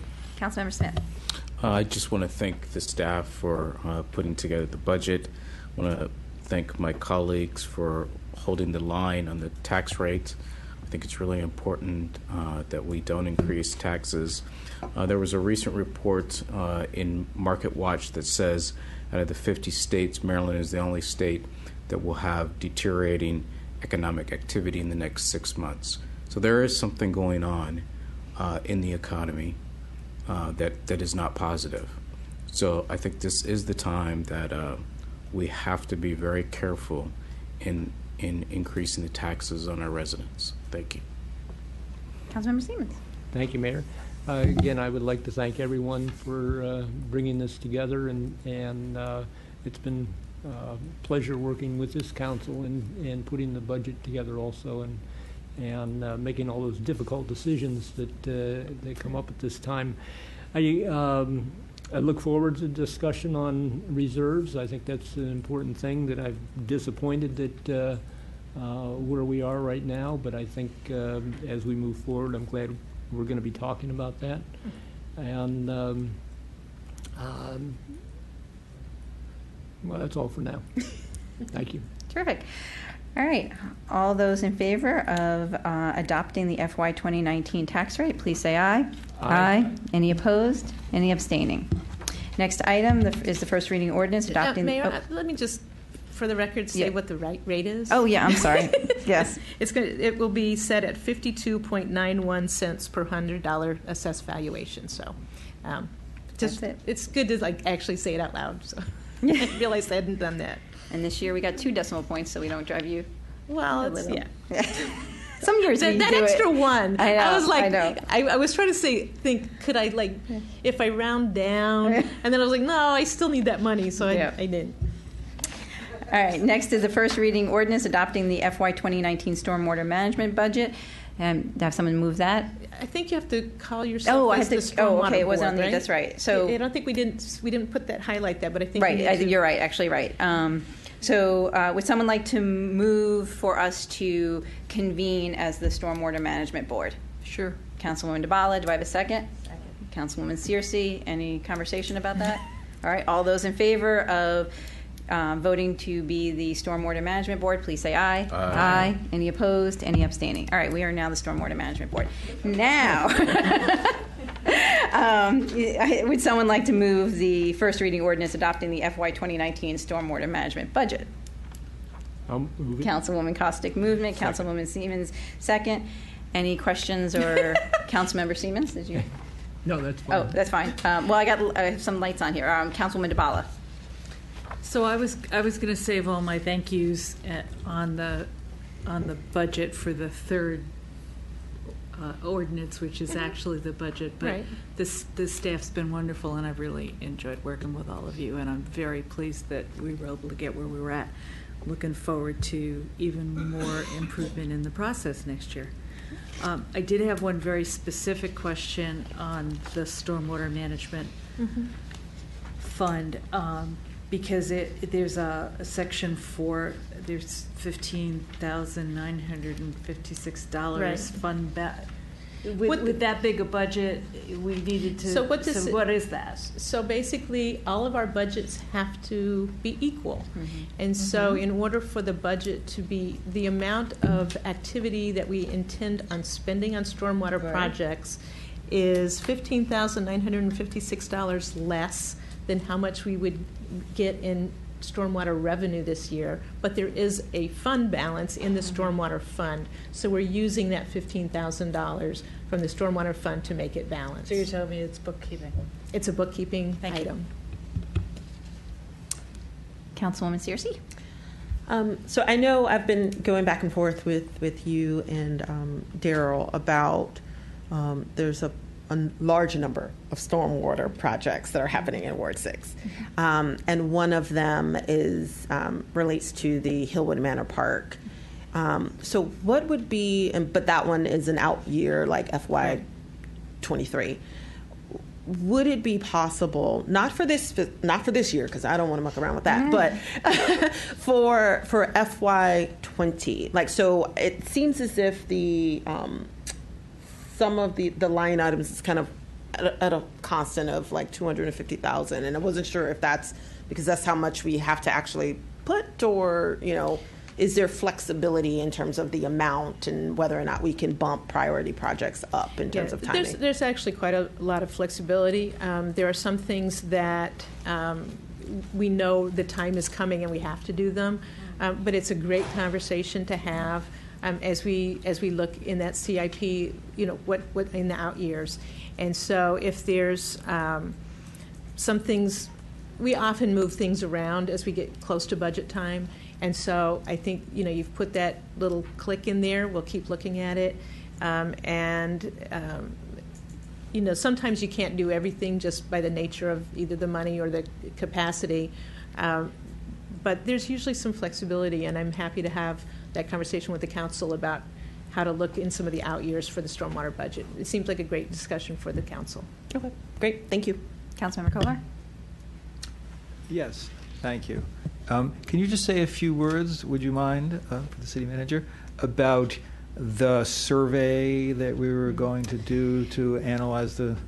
I don't know the status of it. I know Okay. stuff was underway. I don't think Ms. Braithwaite is here at the moment, but I'll get some Okay, feedback if to we the can council. get back on that. Yes. Absolutely. I'm looking forward to it, So that's too. just a survey to look at whether there is another way of calculating what various property owners That's right. would One pay is- based on the that's size right. of their It does two things. impermeable surface and That's so on. right. So one of it is it gets an up-to-date identification of how much surface area is impermeable, and then by property, and then that can give some pretty good information potentially on some different ways of calculating it, which we do want to find ways that benefit those who are doing more to help Right. the stormwater system. Okay, thank you. Great. All those in favor of the first reading ordinance adopting the FY 2019 Stormwater Management Budget, please say aye. Aye. Any opposed? Any abstaining? Next, first reading ordinance adopting the FY 2019 budget. Who would like to move that? Councilman Smith and Councilwoman Searcy second. Any questions or comments on this? Councilwoman DeBala?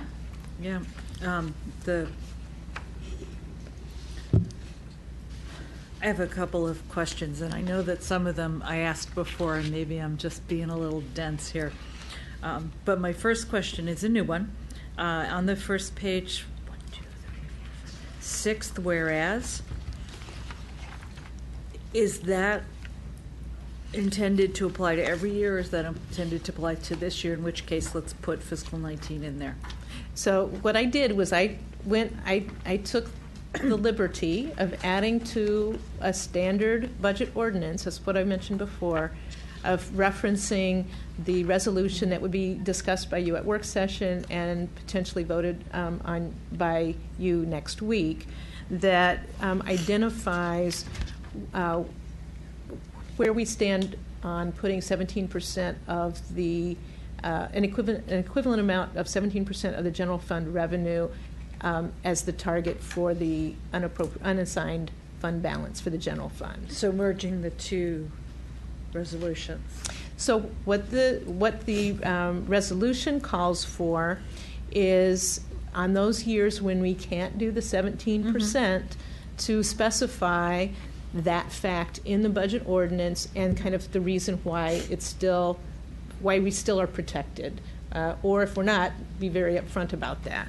And so even though you don't vote on the resolution till next week, this is a 2-reading ordinance, so I wanted to have it as part of this tonight for you to consider. So it looks premature, but after another hour or so, it won't be. After next Wednesday, it won't be. It won't All be. right, so let's. But that's why it's in here as at first reading, so that you can consider it and see how it relates to the resolution later. Okay. The other. 2 other questions. One is on the blue sheets, just for those who are at home reading along. On the first page it says that the budget is $38 million and the revenues are $32 million, and that leaves a lot missing. Right. But it's not really missing. It's explained a little further when you talk about the fund balance and how that works out. That's right. So my first question is, remind me, how does taking $6 million out of the fund balance compare to what we typically do? Because typically some comes out every year, right? That's right. Okay. But maybe not quite that much. Yeah, last year it was also fairly large, but then we Okay. didn't spend some because of the library. So part of this has to do with just some of the timing on when we use certain funds. Okay. It's a large amount this year. I mean, that's part of the comments that we've been making is that this is an unusual year. Right, right. I just wanted to make sure everybody understood that. And then when I put it all together, there are a couple of different places where there are intergovernmental revenues, and one is in the general fund, and that's the county reimbursements, Right. the so-called tax duplication. But then there's a whole section called special revenue, and a lot of that is intergovernmental, and that is essentially grants. That's right. Okay. Yes. So when we refer to interjurisdictional funds, we don't use this. We don't count the special revenues in that. We count that separately. But if you look just at the interjurisdictional funds, that go into the general fund, it's 28% of our revenue. It's a big portion of our revenue. It's much more than we get by income tax. And so that's part of the reason we pay a lot of attention to it. This year, the special revenue budget, which is grants, is $5 million. Anticipating my And next so question. that's a large amount. We appreciate that grant money. They go to the major projects, the road projects primarily. Yeah, next year it'd be nice to see the matching dollars that go with each of those special revenues. If it was in here, I lost it. We did present that when I went through the various work sessions on the capital projects. So, for example, with Flower Avenue, the amount that we matched is much smaller than the amount that we got. So, it's like a 5-to-1 but number. it's not zero. So Right. Okay. And sometimes it is zero. Sometimes we don't have to have any match whatsoever. Okay, so so the special revenue funds were way up this year, but you just addressed that. Mm-hmm. Thank you. Sure. Councilwoman Searcy? So I just want to take this opportunity to thank the city staff for the budget. I don't know if you all are planning a party once this thing is done. Sleep. Pop up. There's no money for the party. Oh man. No, that was I'm so sorry. We need a special reserve fund. I was going to say, bring a bottle of champagne, but then I thought about it. Working for the government, you can't even open it in a building. So thank you all so much for all of your hard work and being available to answer questions. So it's been just a crazy ride, but one that I'm willing to do again. So thumbs up. and we're glad to hear that. Yeah, Councilmember Kovar. Yeah, thank you. Could we just go back for a moment to the questions that my friend on the right, Councilmember DeBall, asked about? I'm sorry? Go ahead. So in the whereas clauses, and it's the last two, I guess it's the sixth and seventh one. That's right. So the policy, and you already answered this, but it's just not 100% clear to me. The policy that's being proposed is that the unassigned fund reserve would be 17% Of the general fund of the general revenues. fund. But that's not for this budget, right? It certainly doesn't meet this. We do not. We know that in no way we meet know that it this doesn't, year. right? So, but that is a best practice, and we'll talk about that during the work session. But I think that I think it's a very appropriate amount based on the best practice recommendations of a variety of sources. So, if we're going to be discussing that concept tonight, or that set of issues tonight, and then voting next week, perhaps. So, what happens if we vote to support a different percentage, or find a different? So if you want to change something, so in the discussion of the resolution, which is a work session discussion tonight, then a vote next week, if you want to have these numbers change, in second reading of this ordinance, we can make that adjustment and change that. Okay. And then can you talk about in the whereas clause immediately after that, and again, I know you just talked about this in response to Councilmember DeBall's question, but how does the restricted bond reserve provide additional protection, if I can put it that way? Right. So the we have traditionally, like for the last 10 years or so, wanted to have at least $3 million in our unassigned fund balance for the normal ups and downs of paying bills that we have, the standard operating expenses. We have $2.6 million in it this for FY19. The bond reserve is dedicated funds for to be spent on road projects and library. The amount that would be spent from that won't be spent all at once. It'll be spent over the course of the year. It may not all get spent, depending on, especially on how the library timing is. So the funds that are sitting in the bank, to me, give that little bit of fluff if we get really close on a particular month of income and outgo bill. So I'm comfortable looking at this with other kinds of reserves that we have, the ERR and that kind of thing, that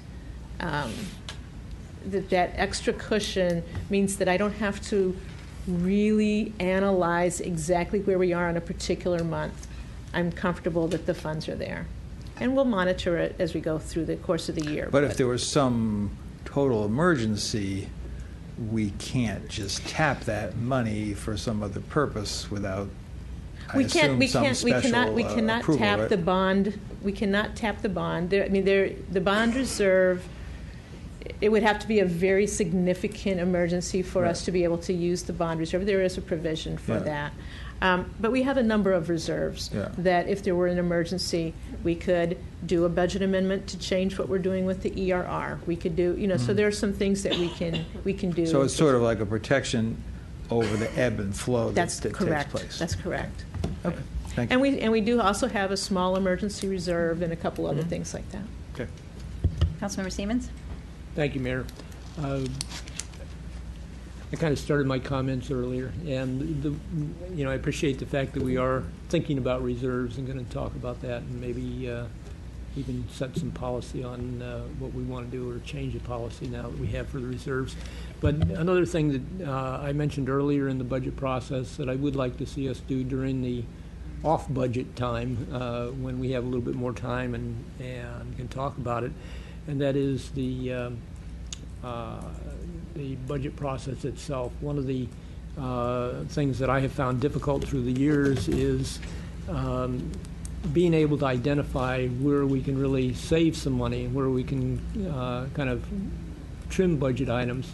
Again, as I said several weeks ago, it's easy to identify new priorities that we want to fund, and yet it's hard to identify those things that we have funded and continue to fund year after year that maybe are of a lower priority to the current council. And so I'd like us to give some thought to how we can do that. I've suggested in the past several times through my time on the council that we look at, that we try to align the budget more closely with programs. That has not met with great enthusiasm in the past, but I think that would be helpful in being able to identify where things are costing us money that maybe we have higher priorities today, and in which case, instead of just raising tax rates, we would be able to make cost savings that we could spend on higher priority items moving forward. Thank you. Great. All right. All those in favor of adopting the FY 2019 budget, please say aye. Aye. Any opposed? Any abstaining? All right. There goes our voting session. Thank you. Yeah. Thank you. Thank you. Our work session now turns to a discussion of pending grant applications, and We have planner Jamie Ernst, who's going to make a presentation on these.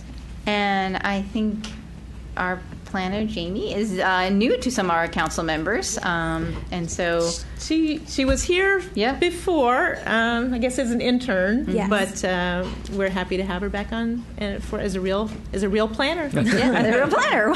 Welcome. We're glad to have you back. Thank you. Good evening. So it's a brief presentation. So the city will be applying and partnering with other organizations on a couple grants, the first of which is the Transportation Alternatives Program administered through the State Highway Administration, and that is for design funding for the reconfiguration of the Tacoma Junction intersection. We'll then be partnering with Tacoma Park Cooperative Nursery School on a Community Legacy Grant, as well as a National Capital Strategic Economic Development Fund grant, and that is for the rehabilitation of 6530 New Hampshire Avenue. And I apologize, it's not on the memo. We were recently informed that the co-op is also interested in applying for a Community Legacy Grant as well. And lastly, their neighborhood development company will be applying for a strategic demolition funding grant for the demolition of 7221 Carroll Avenue. And I should note that the last three grants, the Community Legacy Grant, the National Capital Strategic Economic Development Fund, and the Strategic Demolition Fund, do not require a match from the city. The Transportation Alternatives Program does require a 20% funding match.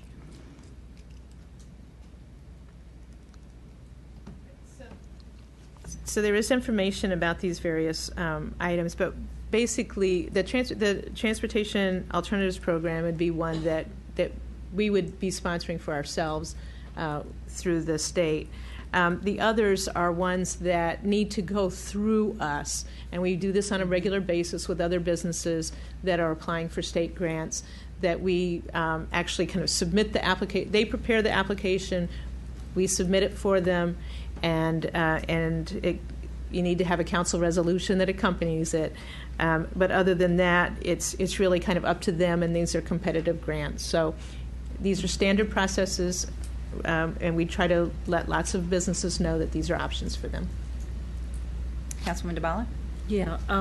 How often are these different programs open? Are they all It's every essentially year. once a year? It's every year. That's Yeah, correct. So this is the moment, Yes. and then you have to wait a year. Okay. That's right. Because one and possibly two of these might be a little ahead of themselves. But if we can send them forward, and then if things change, we can. Yeah, I think it takes quite a long time to get through the state process. Right. Too. So it's good to there's- start now. Right. That's right. Right. Yeah. And I'm specifically thinking about the NDC one, and then depending on what the co-op one is for. Right. Can So you say a little oh, bit? I apologize. Yeah, say a little bit more about what the co-op is looking to do with the community legacy money. Sure. And so I know for the Transportation Alternatives Program, to address your first question, so the grant is due May 16th.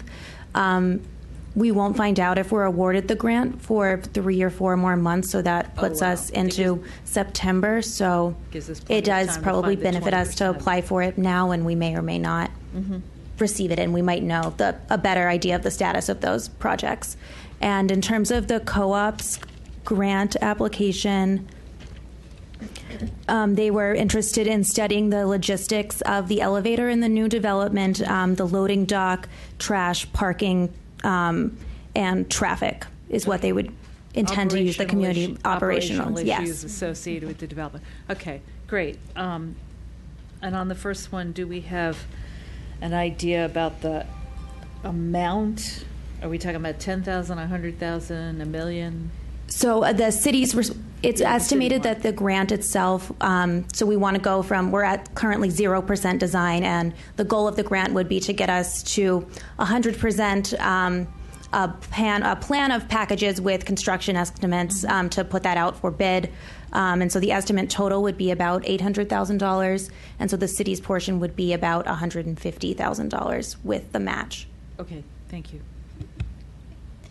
Councilman Searcy? So, do we receive an overhead off the top of these grants? No. So there's no administrative. So And basically, we other assume than the letting cost. people know about them, we don't do really anything other than actually submit them on the computer. I'm sorry, was I incorrect? That's true for the application, but we manage the grants. Right. So in order to draw down the funds, the recipient contacts us. Generally what happens is it's a reimbursement. The city reimburses the recipient, and then we get reimbursed from the state.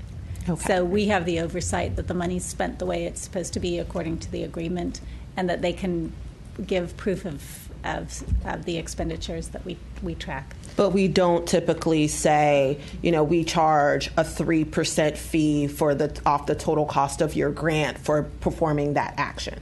We do not, and the state grants don't allow for that. Okay, thanks. Councilman Kostick? Related to those questions, I'm wondering if there's a limited number of applications that we typically support or can support, or is it sort of open-ended? To my knowledge, there is not a limited number. Perhaps Roz can speak to that. No, and we haven't gotten very many at a time. Okay. People have to know pretty much what they want. And so it sounds like the anticipation would be with the TAP grant that the matching funds would come from the city, not from SHA. Is that correct? I think that's true. We have a lot of conversations yet to have about how this might work. While we may have to pay, I don't know that SHA can do the contribution to it because of where it's coming from. There may be other ways and other funds that can pull into this. And we certainly have informed SHA that we're interested in pursuing this and want to work with them on it. So as best we can to not have to put our money out there, we will, although we do have some money in the FY20 budget in the CIP related to the junction. So we were anticipating at some point needing to spend something. Just to clarify that the TAP money is actually federal money that comes through the state. Through the state. The Okay. state administers, awards those funds. So SHA The money comes to the city from SHA if we were to be awarded it. Okay, makes sense. Thank you. Councilmember Kovar? Yes, on that point, I'm sorry, you might have to come back up. So it's one of those cases where the state actually decides, does the feds have to sign off on it, or it's literally the state gets to make the call? The state, yeah. And we think it happens at the end of the year? You were saying that it takes months? Yeah, the grant, we would find out whether we were awarded the grant 3 to 4 months after submission, so it's due May 16th, so probably September.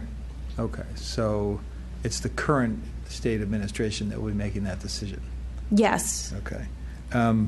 So we don't know for sure what reconfiguration we may end up supporting, right? So is Right. the idea here that if we do decide through whatever process we come up with to do a reconfiguration, then at least we have this in the works? Is that? Well, this is for planning money, so this helps determine the configuration.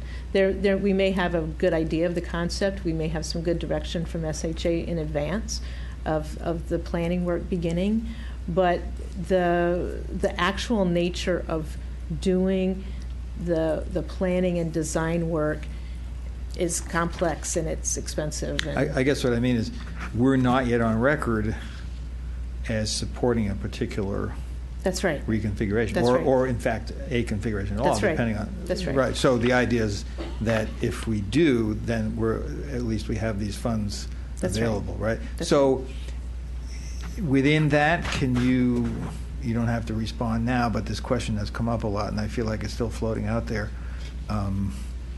This question of widening of the roads and how making a change could potentially affect that. One of the points that's been raised by members of the community is that if there's substantial changes to the intersection, not, I think, like a lay-by and changing the lights and making certain streets one way or changing the crosswalks, but actually, creating that island, if that's what the term is, and doing other things, that may give SHA more of an opportunity to call for widening of portions of Route 410. Is that something you can? I don't believe that is likely. I'm certain that the city would heavily oppose it, and there are areas where, not right in Tacoma Junction, but elsewhere along 410, where there's historic district protection that makes a lot of difference. It's a National Register district. It's not within the intersection, it's not within the junction, but it's further down Philadelphia. So that area couldn't be widened. The other aspect, and this is just a practical one, is that the cost of that is remarkably high, even for the state. It's not something, because we have houses so close to the streets, it's just not something that that is a possibility, I believe, in any way. The configurations that we have seen studied for the junction in no way would require widening.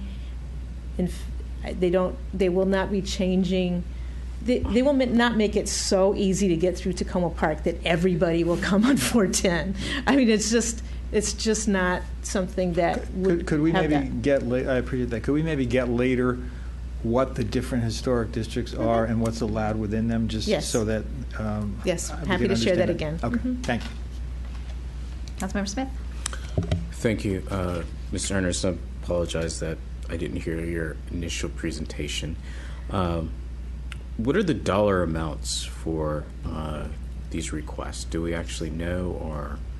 So for the TAP grant, which requires the 20% match, the estimate right now is about $800,000, and so the city's match would be about $150,000. The other 3 grants, the Community Legacy, the National Capital Strategic Economic Development Fund, and the Strategic Demolition Fund, I am not certain of the dollar amounts yet, but we will certainly get that information to you. And the TAP grants, they still go through the Council of Governments, right? So it's Transportation Planning Board? Yes, and the State Highway Administration. Okay. All right. And For the co-op's request, do they need to have a lease or a letter of intent before they make this request, or? I do not know the answer to that. I'm sorry.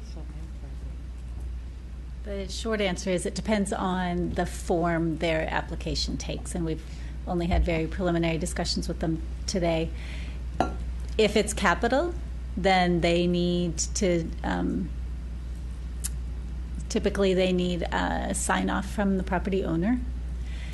If it's operational, which is what they've indicated so far, then they may not need that. It's more a question of how to make the space work. Okay. So it depends on the shape it takes, and the community legacy grants have both in the past they've had funds allocated strictly for capital purposes, and a smaller amount typically for operational. Okay. So part of the process is how to package it to most likely ensure getting support for it. Okay, good. I just want to say I'm glad to see that the co-op is working to stay in Tacoma Park.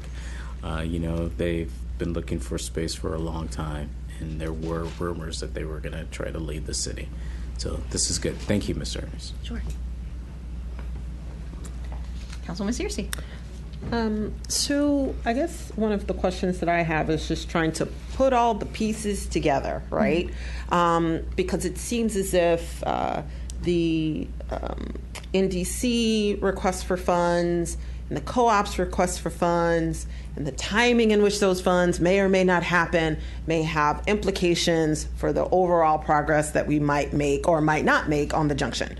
So one question that I have is, it's kind of hard for me to put in perspective agreeing to pursuing funds without having a clear agreement between the parties in which we're trying to solidify funds. I don't know if I'm just, it's late and my mind is just kind of, I'm just confused on how, like the steps forward, and the timing in which we put forward city staff time and really trying to help push forward a grant when I'm not 100% convinced right now that both parties are in terms of moving the development project forward. I don't know if that makes sense at all.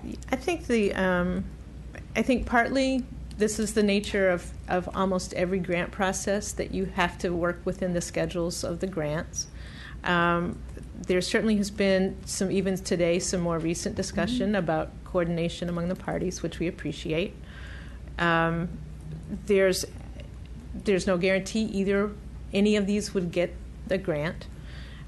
If they do, it can help things, either bring down the cost of something or otherwise facilitate a better solution.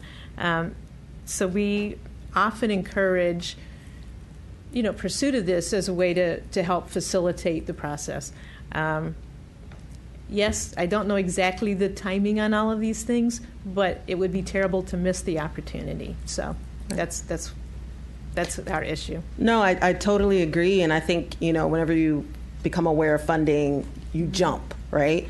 But as we're kind of coming off of discussions about budget and coming off of discussions about staff constraints, we kind of have to pick our poison, right? So it would behoove us to encourage entities that are asking us to help them do that legwork with pursuing funding to say, okay, well, I need to at least know that our labor is not in vain. It's one thing if it's in vain from the perspective of we don't secure the funding. It's something totally different to be in vain if people are not 100% committed towards moving towards a solidified goal. Right. So it's kind of like me getting everyone to apply for a grant to paint the streets purple, and then tomorrow I'm saying, I don't want to paint the streets at all. That doesn't make sense to invest the staff time and resources into pursuing something like that. So again, I understand completely that with grant funding, it's important for us to meet the deadlines and move forward. But in discussions with all of the parties involved, I definitely want to encourage folks to get people to commit to a direction in order for us to pursue staff hours. I think that's all true. Part of this is our economic development efforts. It is making connections to businesses and encouraging them to invest in their facilities. The proposal for the cooperative nursery school to move into the vacant White Elephant building on New Hampshire is wonderful. And, so trying to help facilitate those things are good. It's hard for us to know as staff if everybody's got all their ducks in the row and if it's something, but we are trying to do the best we can to facilitate the junction developments and improvements. And so these all kind of weave together, but yes, you're right. I don't know that we have a perfect match. And if I would just say that each of the entities have to fill out their own application. The staff is facilitating that. I don't want to diminish the role that you're playing. And I look at it, especially now that the co-op would like to apply for one and take the time it takes to actually fill out the applications and go through this process. I'm going to put my optimist hat on and say that I'm glad to hear that they had the meeting with the staff today and heard that and are pursuing that, as well as NDC pursuing this. For me, those are good signs that as the council is working through this process, people are still at the table wanting to work through this process and are optimistic that we will find solutions to some of the issues that we still have outstanding. If I can just add to clarify, in the past when we've received community legacy grants with a partner like this, the city signs an agreement with the state that very specifically details what the budget's going to be spent on and what the scope of work is.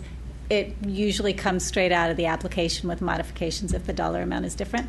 And the state in turn signs an agreement with the recipient with all that same information. So at that point, everybody is full in.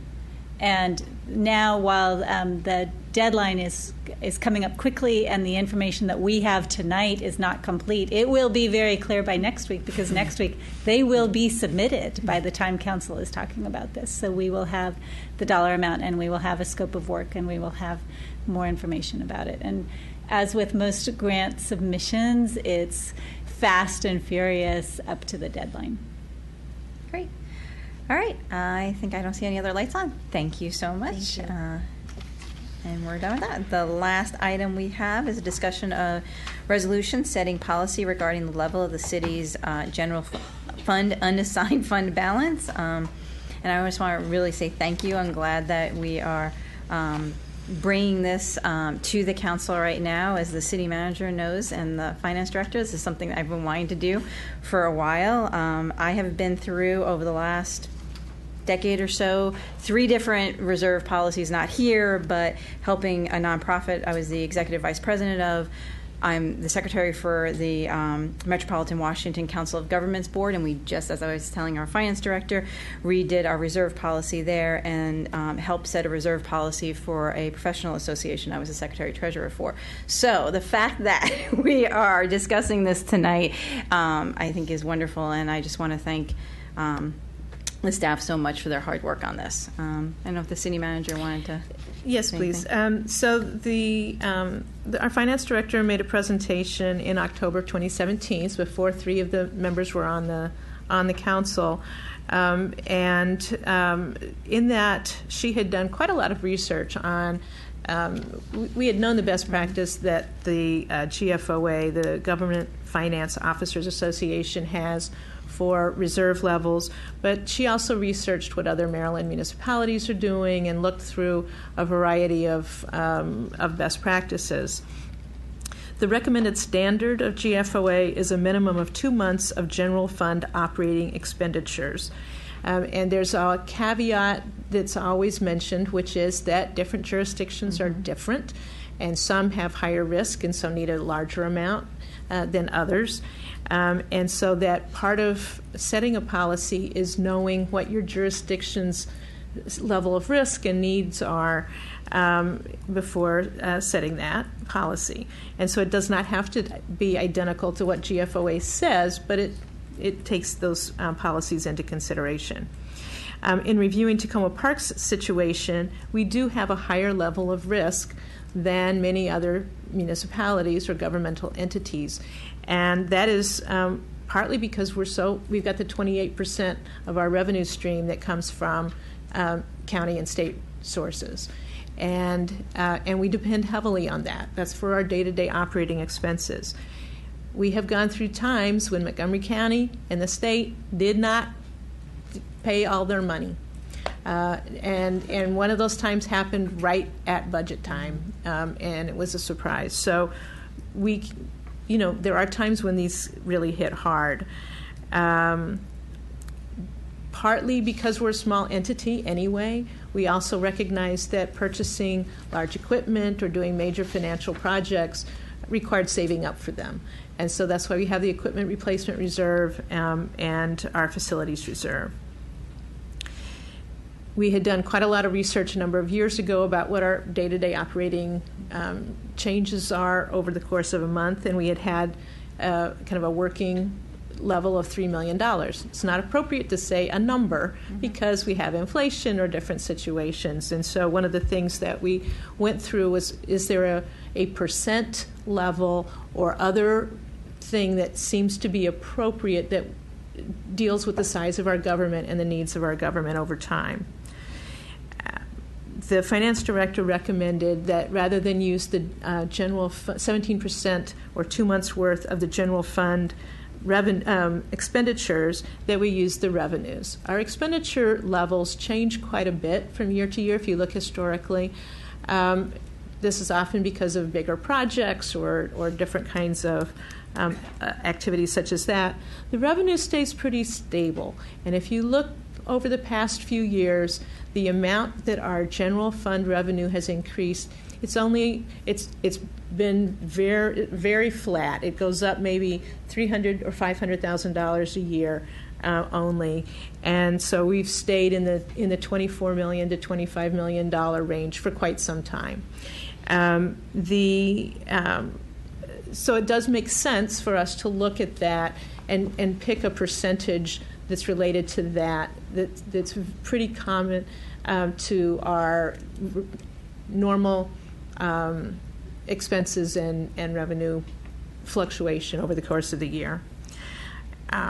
When we went through and calculated that, it would mean that for FY19, 17% of the general fund revenue would be $4.25 million, which is a modest number and makes a lot of sense. Just for me, working with the numbers, that makes a lot of sense for our revenue amount.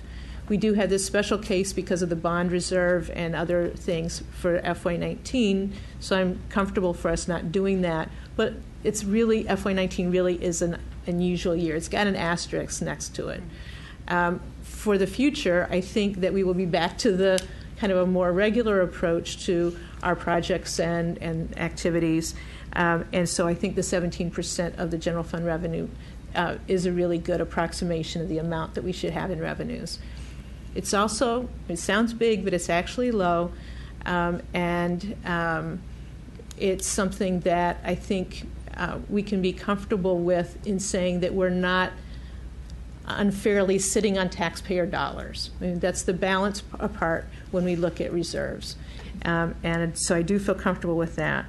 If we had gone with the general fund expenditure amount, it would be $5.4 million. And that extra $1 million, I mean, it's quite a big amount.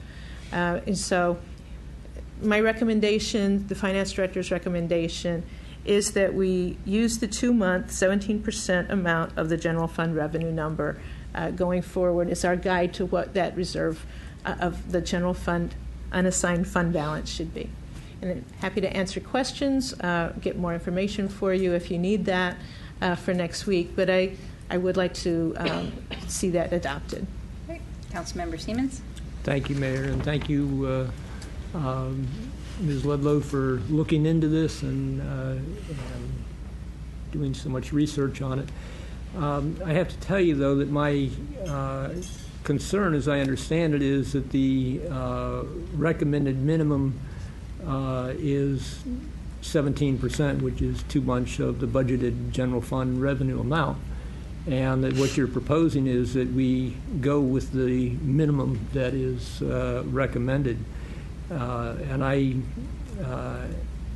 don't agree that having more than the minimum is unduly burdening the taxpayers by holding their money, because I think that what we're talking about is serving the taxpayers by safeguarding the budget of the city in the future should any adverse situations arise.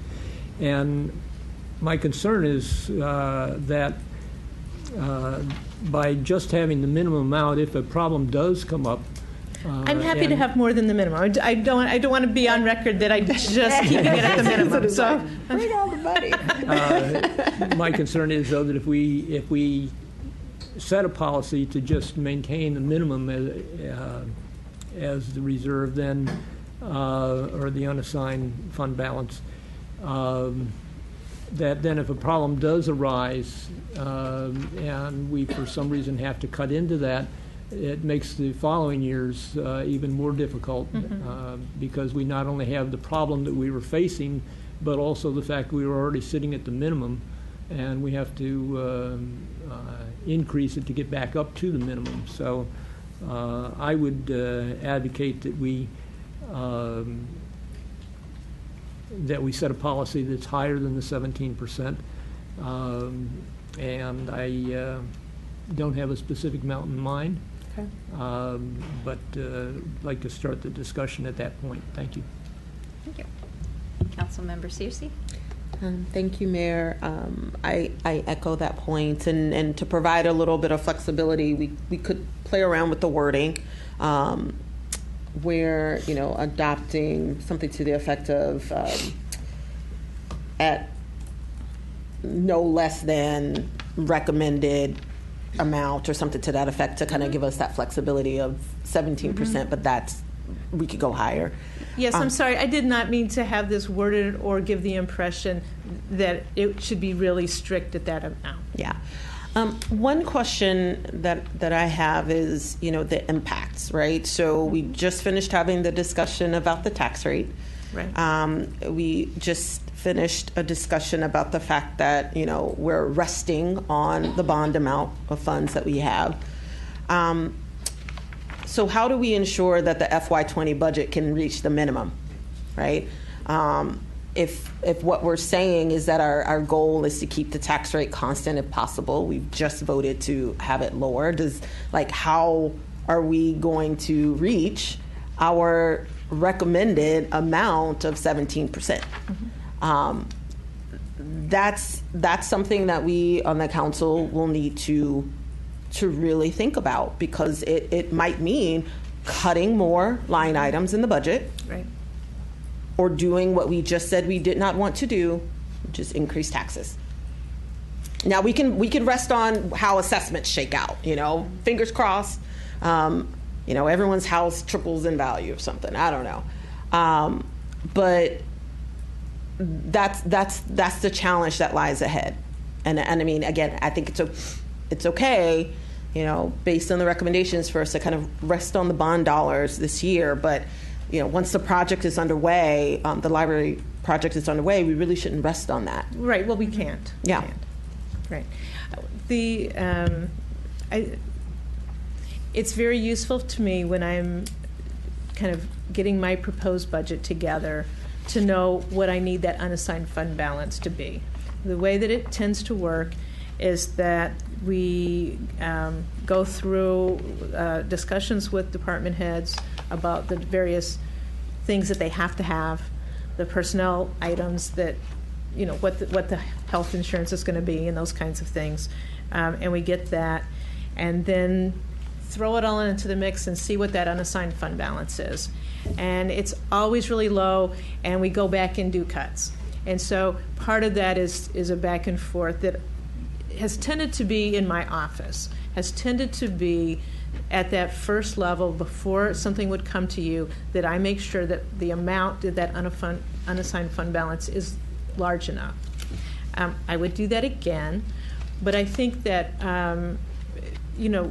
especially because we've gone through kind of an unusual year, we've got the triennial assessment coming up that we will get the results of in February, that those discussions could happen and should start happening about in February. And I think it's hard to do it before then because we really don't have some data. But I think that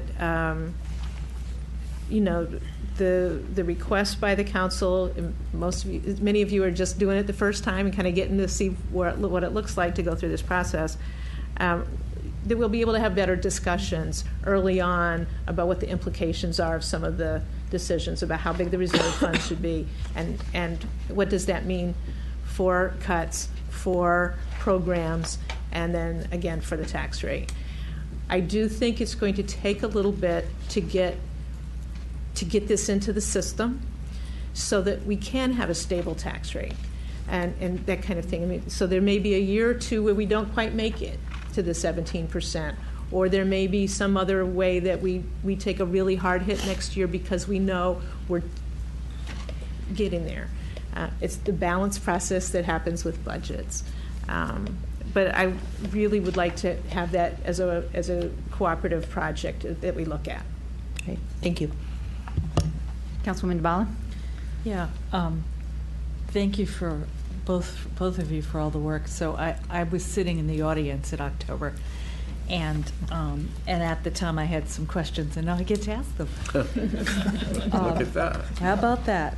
So I really would like to set a policy, and I also like the fact that there's a way to adjust if there's like, for example, if we need to ease into it over a couple of years, since 17% is so much more than what we've got now. Is there somewhere in these materials a chart that says how much we've put into the general reserve fund by percentage over the past few years? So No, but that would be great. We'll look at that for you. So that would be helpful, because I know it's not 70%. We did look at it, and we did some comparisons, but not exactly that way, and so I think that could be useful. So I'm looking at the comparisons with the other communities that got handed out on in October, and my other question has to do with equipment reserves and facility reserves.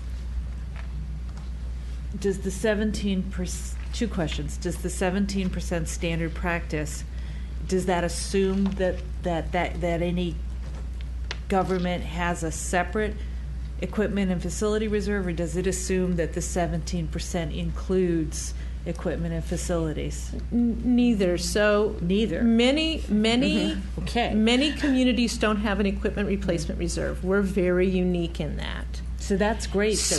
Great that we have. I mean, that is one of the reasons that I didn't freak out at the 2.6 million. It's a recognition that we're a small entity, and so we have that in place. Most jurisdictions don't.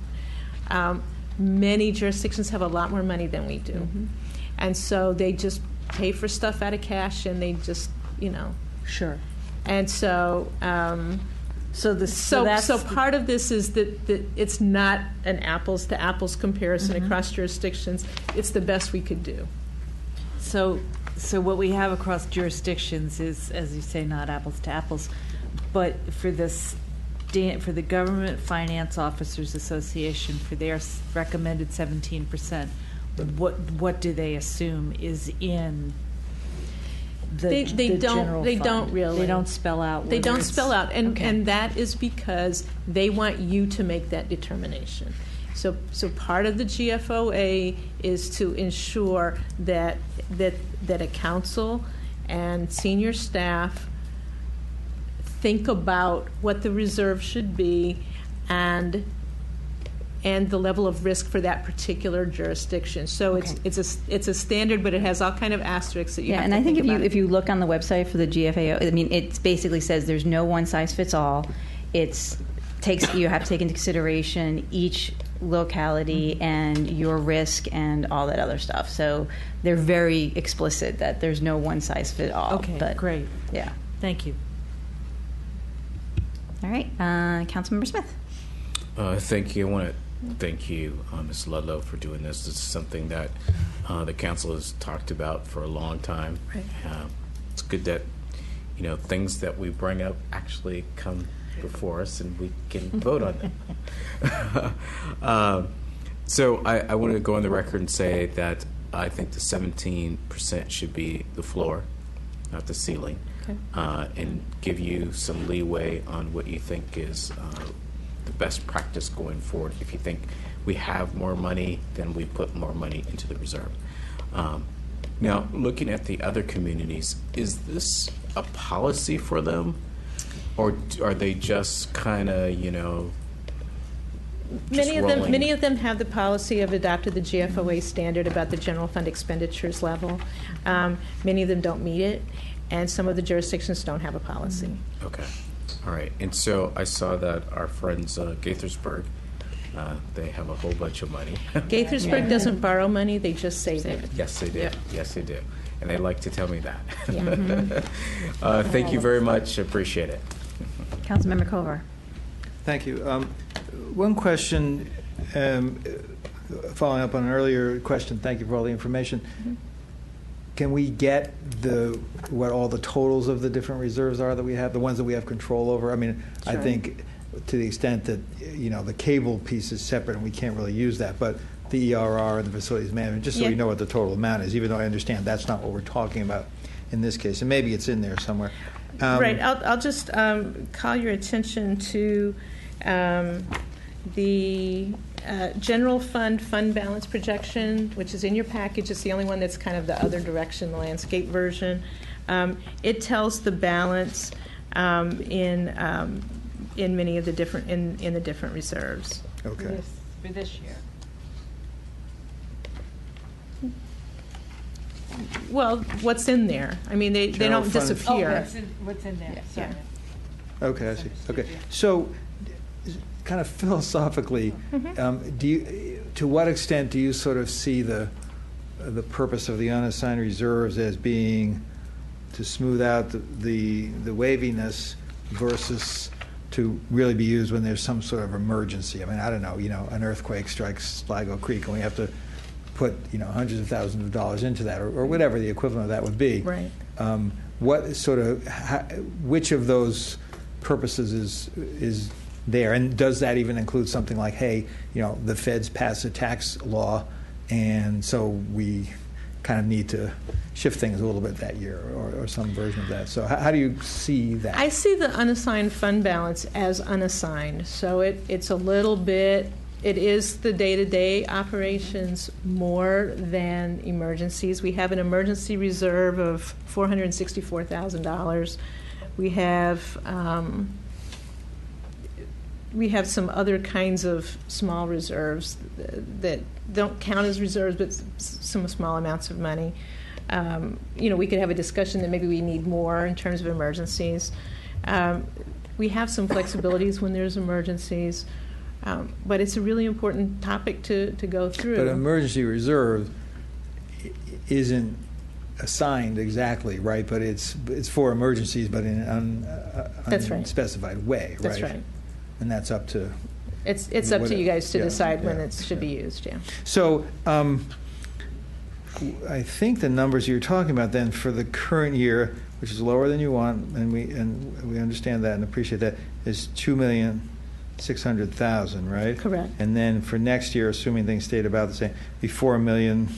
Yeah, about 4.2 million. $250,000. So that's an increase of $1.65 million. That's an estimate, but that's right. So we were able to pull it together to cut the budget by about $500,000 this year when we added back in the money for the Flower Avenue Green Street. But that would represent either an increase in taxes of like 4 cents. 4 cents, or finding $1.65 million to cut. So that strikes me as pretty difficult given what we went through recently, and we also have a couple of positions that will be more full-time maybe than they were before. That's right. So one of the things I would ask and see what my colleagues think about also is, if we set 17%, do we have to get it all in the first year? And I think you said we might not, but right. I don't think we really would be able to do that all in 1 year. So if we're going to set that as a target, I'd like to have us phase it in. Well, and I think that that's fine, and you can either say that as a whereas clause in the resolution, or it can simply be part of your explanation next year when you do the budget. I think by setting it at the 17, this is a question for the city manager, by doing it this way and setting it at the 17%, what it says to me is that what we're prioritizing in the budget for next year. And so when you approach the budget, as you said before, you're going to look at, okay, how Right. can we approach that? That's right. And you would come back to us with saying, I wouldn't have you have to cut $1 million worth of a proposed budget to get the reserve. I would come in with the reserve at the right amount, Right. and then you might say, gee, but we want to do some extra stuff. Or you might want to cut something that we're, as Councilmember Siemens talked about, that we've been doing and we don't have this high priority as for. Right, but right now, if nothing else changed, and I know it depends on the assessments too, but there would be a potential significant tax increase, right, to achieve this. Yes. It's more money. Yeah. That's part of the reason I wanted a tax increase this year. It's part of the reason I didn't want a big tax decrease for FY18 because of the reserves. But I agree, it's a big lift. I just think it's the right thing to do. Councilmember Kostick? Thank you. So I also had several of the questions that were already asked. I was interested in comparing to percentages from previous years, so that would be really helpful to get, as well as the impact of the equipment and facility reserve funds and kind of how that fits into the bigger picture of that percentage. Right. I'm interested in exploring a little bit how what the impact is of tying this to the revenue instead of the expenditures, particularly because I was looking back to make sure I was right about this, and the general fund revenues do also include the intergovernmental revenues. I know. So if we're setting it based on that and those drop for some reason, or we don't have what we need there, how does that impact our levels and our kind of safety in terms of keeping that reserve level we need? I think that it's less, to me, you could pick a higher number than 17%, but still to stick it to the reserves because the reserves have more of a stability and are more associated with our day-to-day operations. The expenditures, the numbers bounce all over the place, and if we ended up taking 17% of a year when we had more expenditures because we all of a sudden had more need on something, then it's going to hurt us even. Then the tax rate really goes up. I mean, so part of it is trying to think about that balance. But you're exactly right. I mean, part of the reason that I have this concern is the proportion of the interjurisdictional revenue. So if we were looking forward at the budget, would we necessarily know that there would be a reduction in those revenues? Usually we do. We do.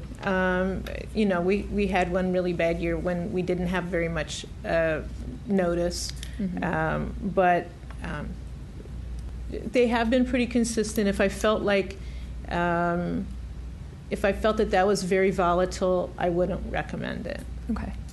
And then it seems to me if we did anticipate that the intergovernmental revenues would decrease, we might actually want to potentially increase our level to a higher level than the 17%. That's right, and that would be a really important discussion to have. Okay. Yeah.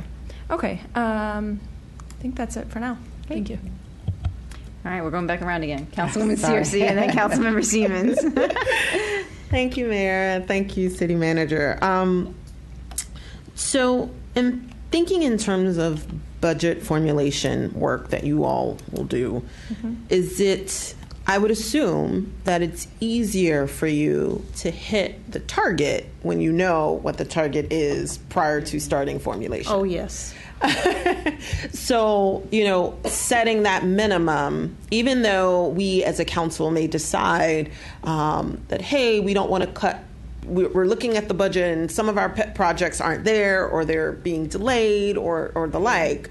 And we may decide to kind of lower the threshold from that minimum. I think what we're proposing here is that's okay as long as we justify the fact that that's what we're trying to do. Correct? You acknowledge it, yeah. Right. And I think that's something that's important. I think it needs to be, as the mayor mentioned, a priority for the council, especially when we're talking about other priorities. It should be a component of that fiscally responsible, kind of priority that we have, and that we use this as a way to kind of set some parameters around our aspirational goals, right? So I think that's going to be really, really important. I also think that in terms of the phase up, I don't know if we would necessarily need to write that in the resolution as long as we set what we at least believe the floor to be. I think that might be sufficient. But I think as we're having work sessions around the FY20 budget, that we are kind of working through some scenarios of this is how we could, because we're not going to be able to get there in one fiscal year. It's something that we're going to have to work towards in a few fiscal years unless we want to increase taxes. We basically want to go to what you proposed this year from where we just set. So it's going, and if we want to keep the rate constant, depending on how assessments come back, it might take an even longer amount of time for us to phase up to 17%. I don't know if that makes sense, No, but it does. I mean, I think we never know till we see the numbers. So, I mean, I think one thing that would be an action item, not just for you, but for us as well, is when we're starting to have these priority discussions, we are prioritizing the reserve level. And then as we are having discussions around the FY20 budget, especially because now you have the floor and you kind of set the the stage that way, then we can be in a better position to say, okay, if we are proposing new things or asking why certain things are not in the budget or not being funded, provide the justification. Right.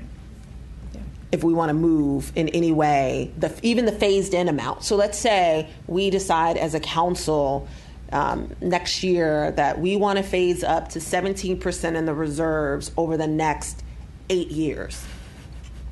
Making it up. Then what is the scenario that we would need to hit in order to get to that point? And then as a council, we would need to kind of hold ourselves to it. The only way we're going to be able to phase up to that would be based on current level numbers. If everything stays the same, the only way we're going to get to 17% in 8 years, holding the tax rate, keeping everything the same, is this is our operating budget, and this is how we would get there. I don't know if that makes sense or if that's feasible. No, it does. I mean, one of the things too is that in FY20, I do anticipate some additional revenue sources coming to the city. So that's the other thing that's positive that we have to look forward to. Okay. Thank you, Councilmember Siemens. Thank you, Mayor. I just encourage my colleagues to not be so fixed on the 17% number right now. It's actually 17.5, but even that is, I don't think, adequate for where we want to be or where we should strive to be. But I agree that it's going to take time to get to the proper level, so I think we should think about setting a minimum that is more appropriate for municipality that has high risk revenues, as the city manager pointed out to us. But I just also wanted to mention that when we're thinking about policy, it's not just setting a minimum, but also a policy for when can we use that money? And I believe the city manager mentioned that earlier. Yeah. But also policy for how do we maintain that fund so that after we do reach the level, and as you said, we have some kind of a policy about how do we get there in the beginning, but we also need to say something about if we do spend it down, what is our policy about refunding that? Those to are get it good back up to the suggestions. minimum level. And those are things that should be stated in the policy. And I say that because we're not all going to be here, and we at least want to try to push the future councils in the right direction. Thank you. And with that, I'll just say that one thing I'd like to see is a whereas clause that says that the city council needs to review this policy every 3 years. And have a work session on it, because I do think actually looking at the GFO recommendations and everything that we're striving for stability. Things change, as Councilmember Smith talked about, in the region and other things. So I think it's always good to have it in our policies that we must review it. And I think with that we're at. No, I can. Are you sure? One more question. Okay, go ahead. Since we're going around one more time, so we were hoping to see the percentage of reserve set aside by year. Have there been any years where you've spent it down big time? No. Okay, No, we've been careful about it. We spend some so as through budget amendments, but we try not to spend it down. So another piece of information that would be useful is if there are years in which some significant amount of money gets So spent down. I think another way of looking at it too is also like the purpose of the reserves is really to not think do that. is not to do that, because Right. if something happened, this is the money we need to tap into so that we can basically keep the doors open and that we Right. can pay people and do all that. So Right. it's also that's the purpose like of Yeah, I making get sure that. we I have just want this. to So see if that was the case in the past. yeah. Yeah. So Yeah, Councilmember Smith, sometimes did we you say- actually spend some of the emergency reserve. Right. Just Yeah. a quick question. During the Great Recession, when we had to lay off people, how were the reserves impacted? We didn't cut into the reserves too much. We laid off people. Okay. All right. Thank you. Right. Councilmember Kovar, would you like? Yeah. Yes. So just a question. Now, I know this is just a work session, but we're planning to vote Next week. on this next week. Mm-hmm. So I think a number of people on the dais have said that they recognize we probably couldn't get there in the first year.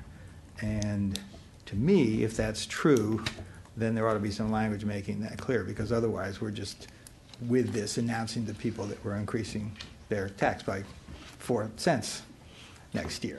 And so if we know that we can't do it, I would like to make it clear that. Well, I would we're not say, saying- I would actually, but we can add that, but I would say it specifically says here, a statement will be made identifying the special the last whereas clause, I think, if I'm reading it correctly, says that there may be situations we're not doing this.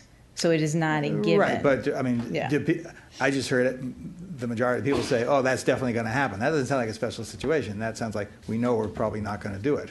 So I just think if we don't think we're going to do it, we ought to say that and say we're going to try to do it in All right, so let's 3 do a years. show of hands. How many would like to add a whereas clause that specifies a phase in of the reserve? See 4. 4. Okay.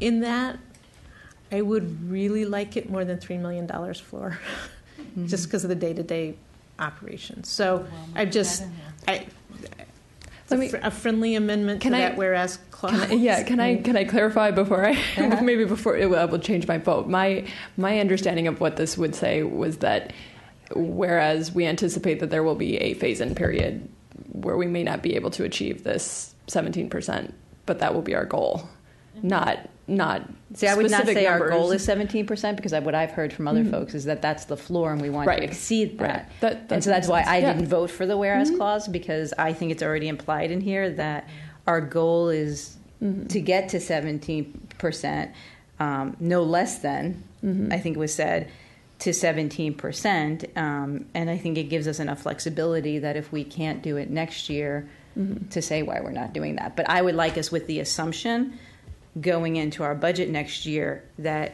we want to see if we can get to no less than 17% in a reserve. For me, that's where I was.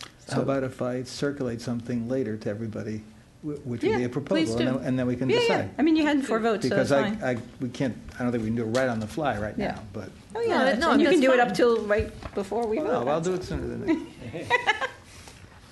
All right. Then with that, we are done. We're adjourned. Thank you, everyone.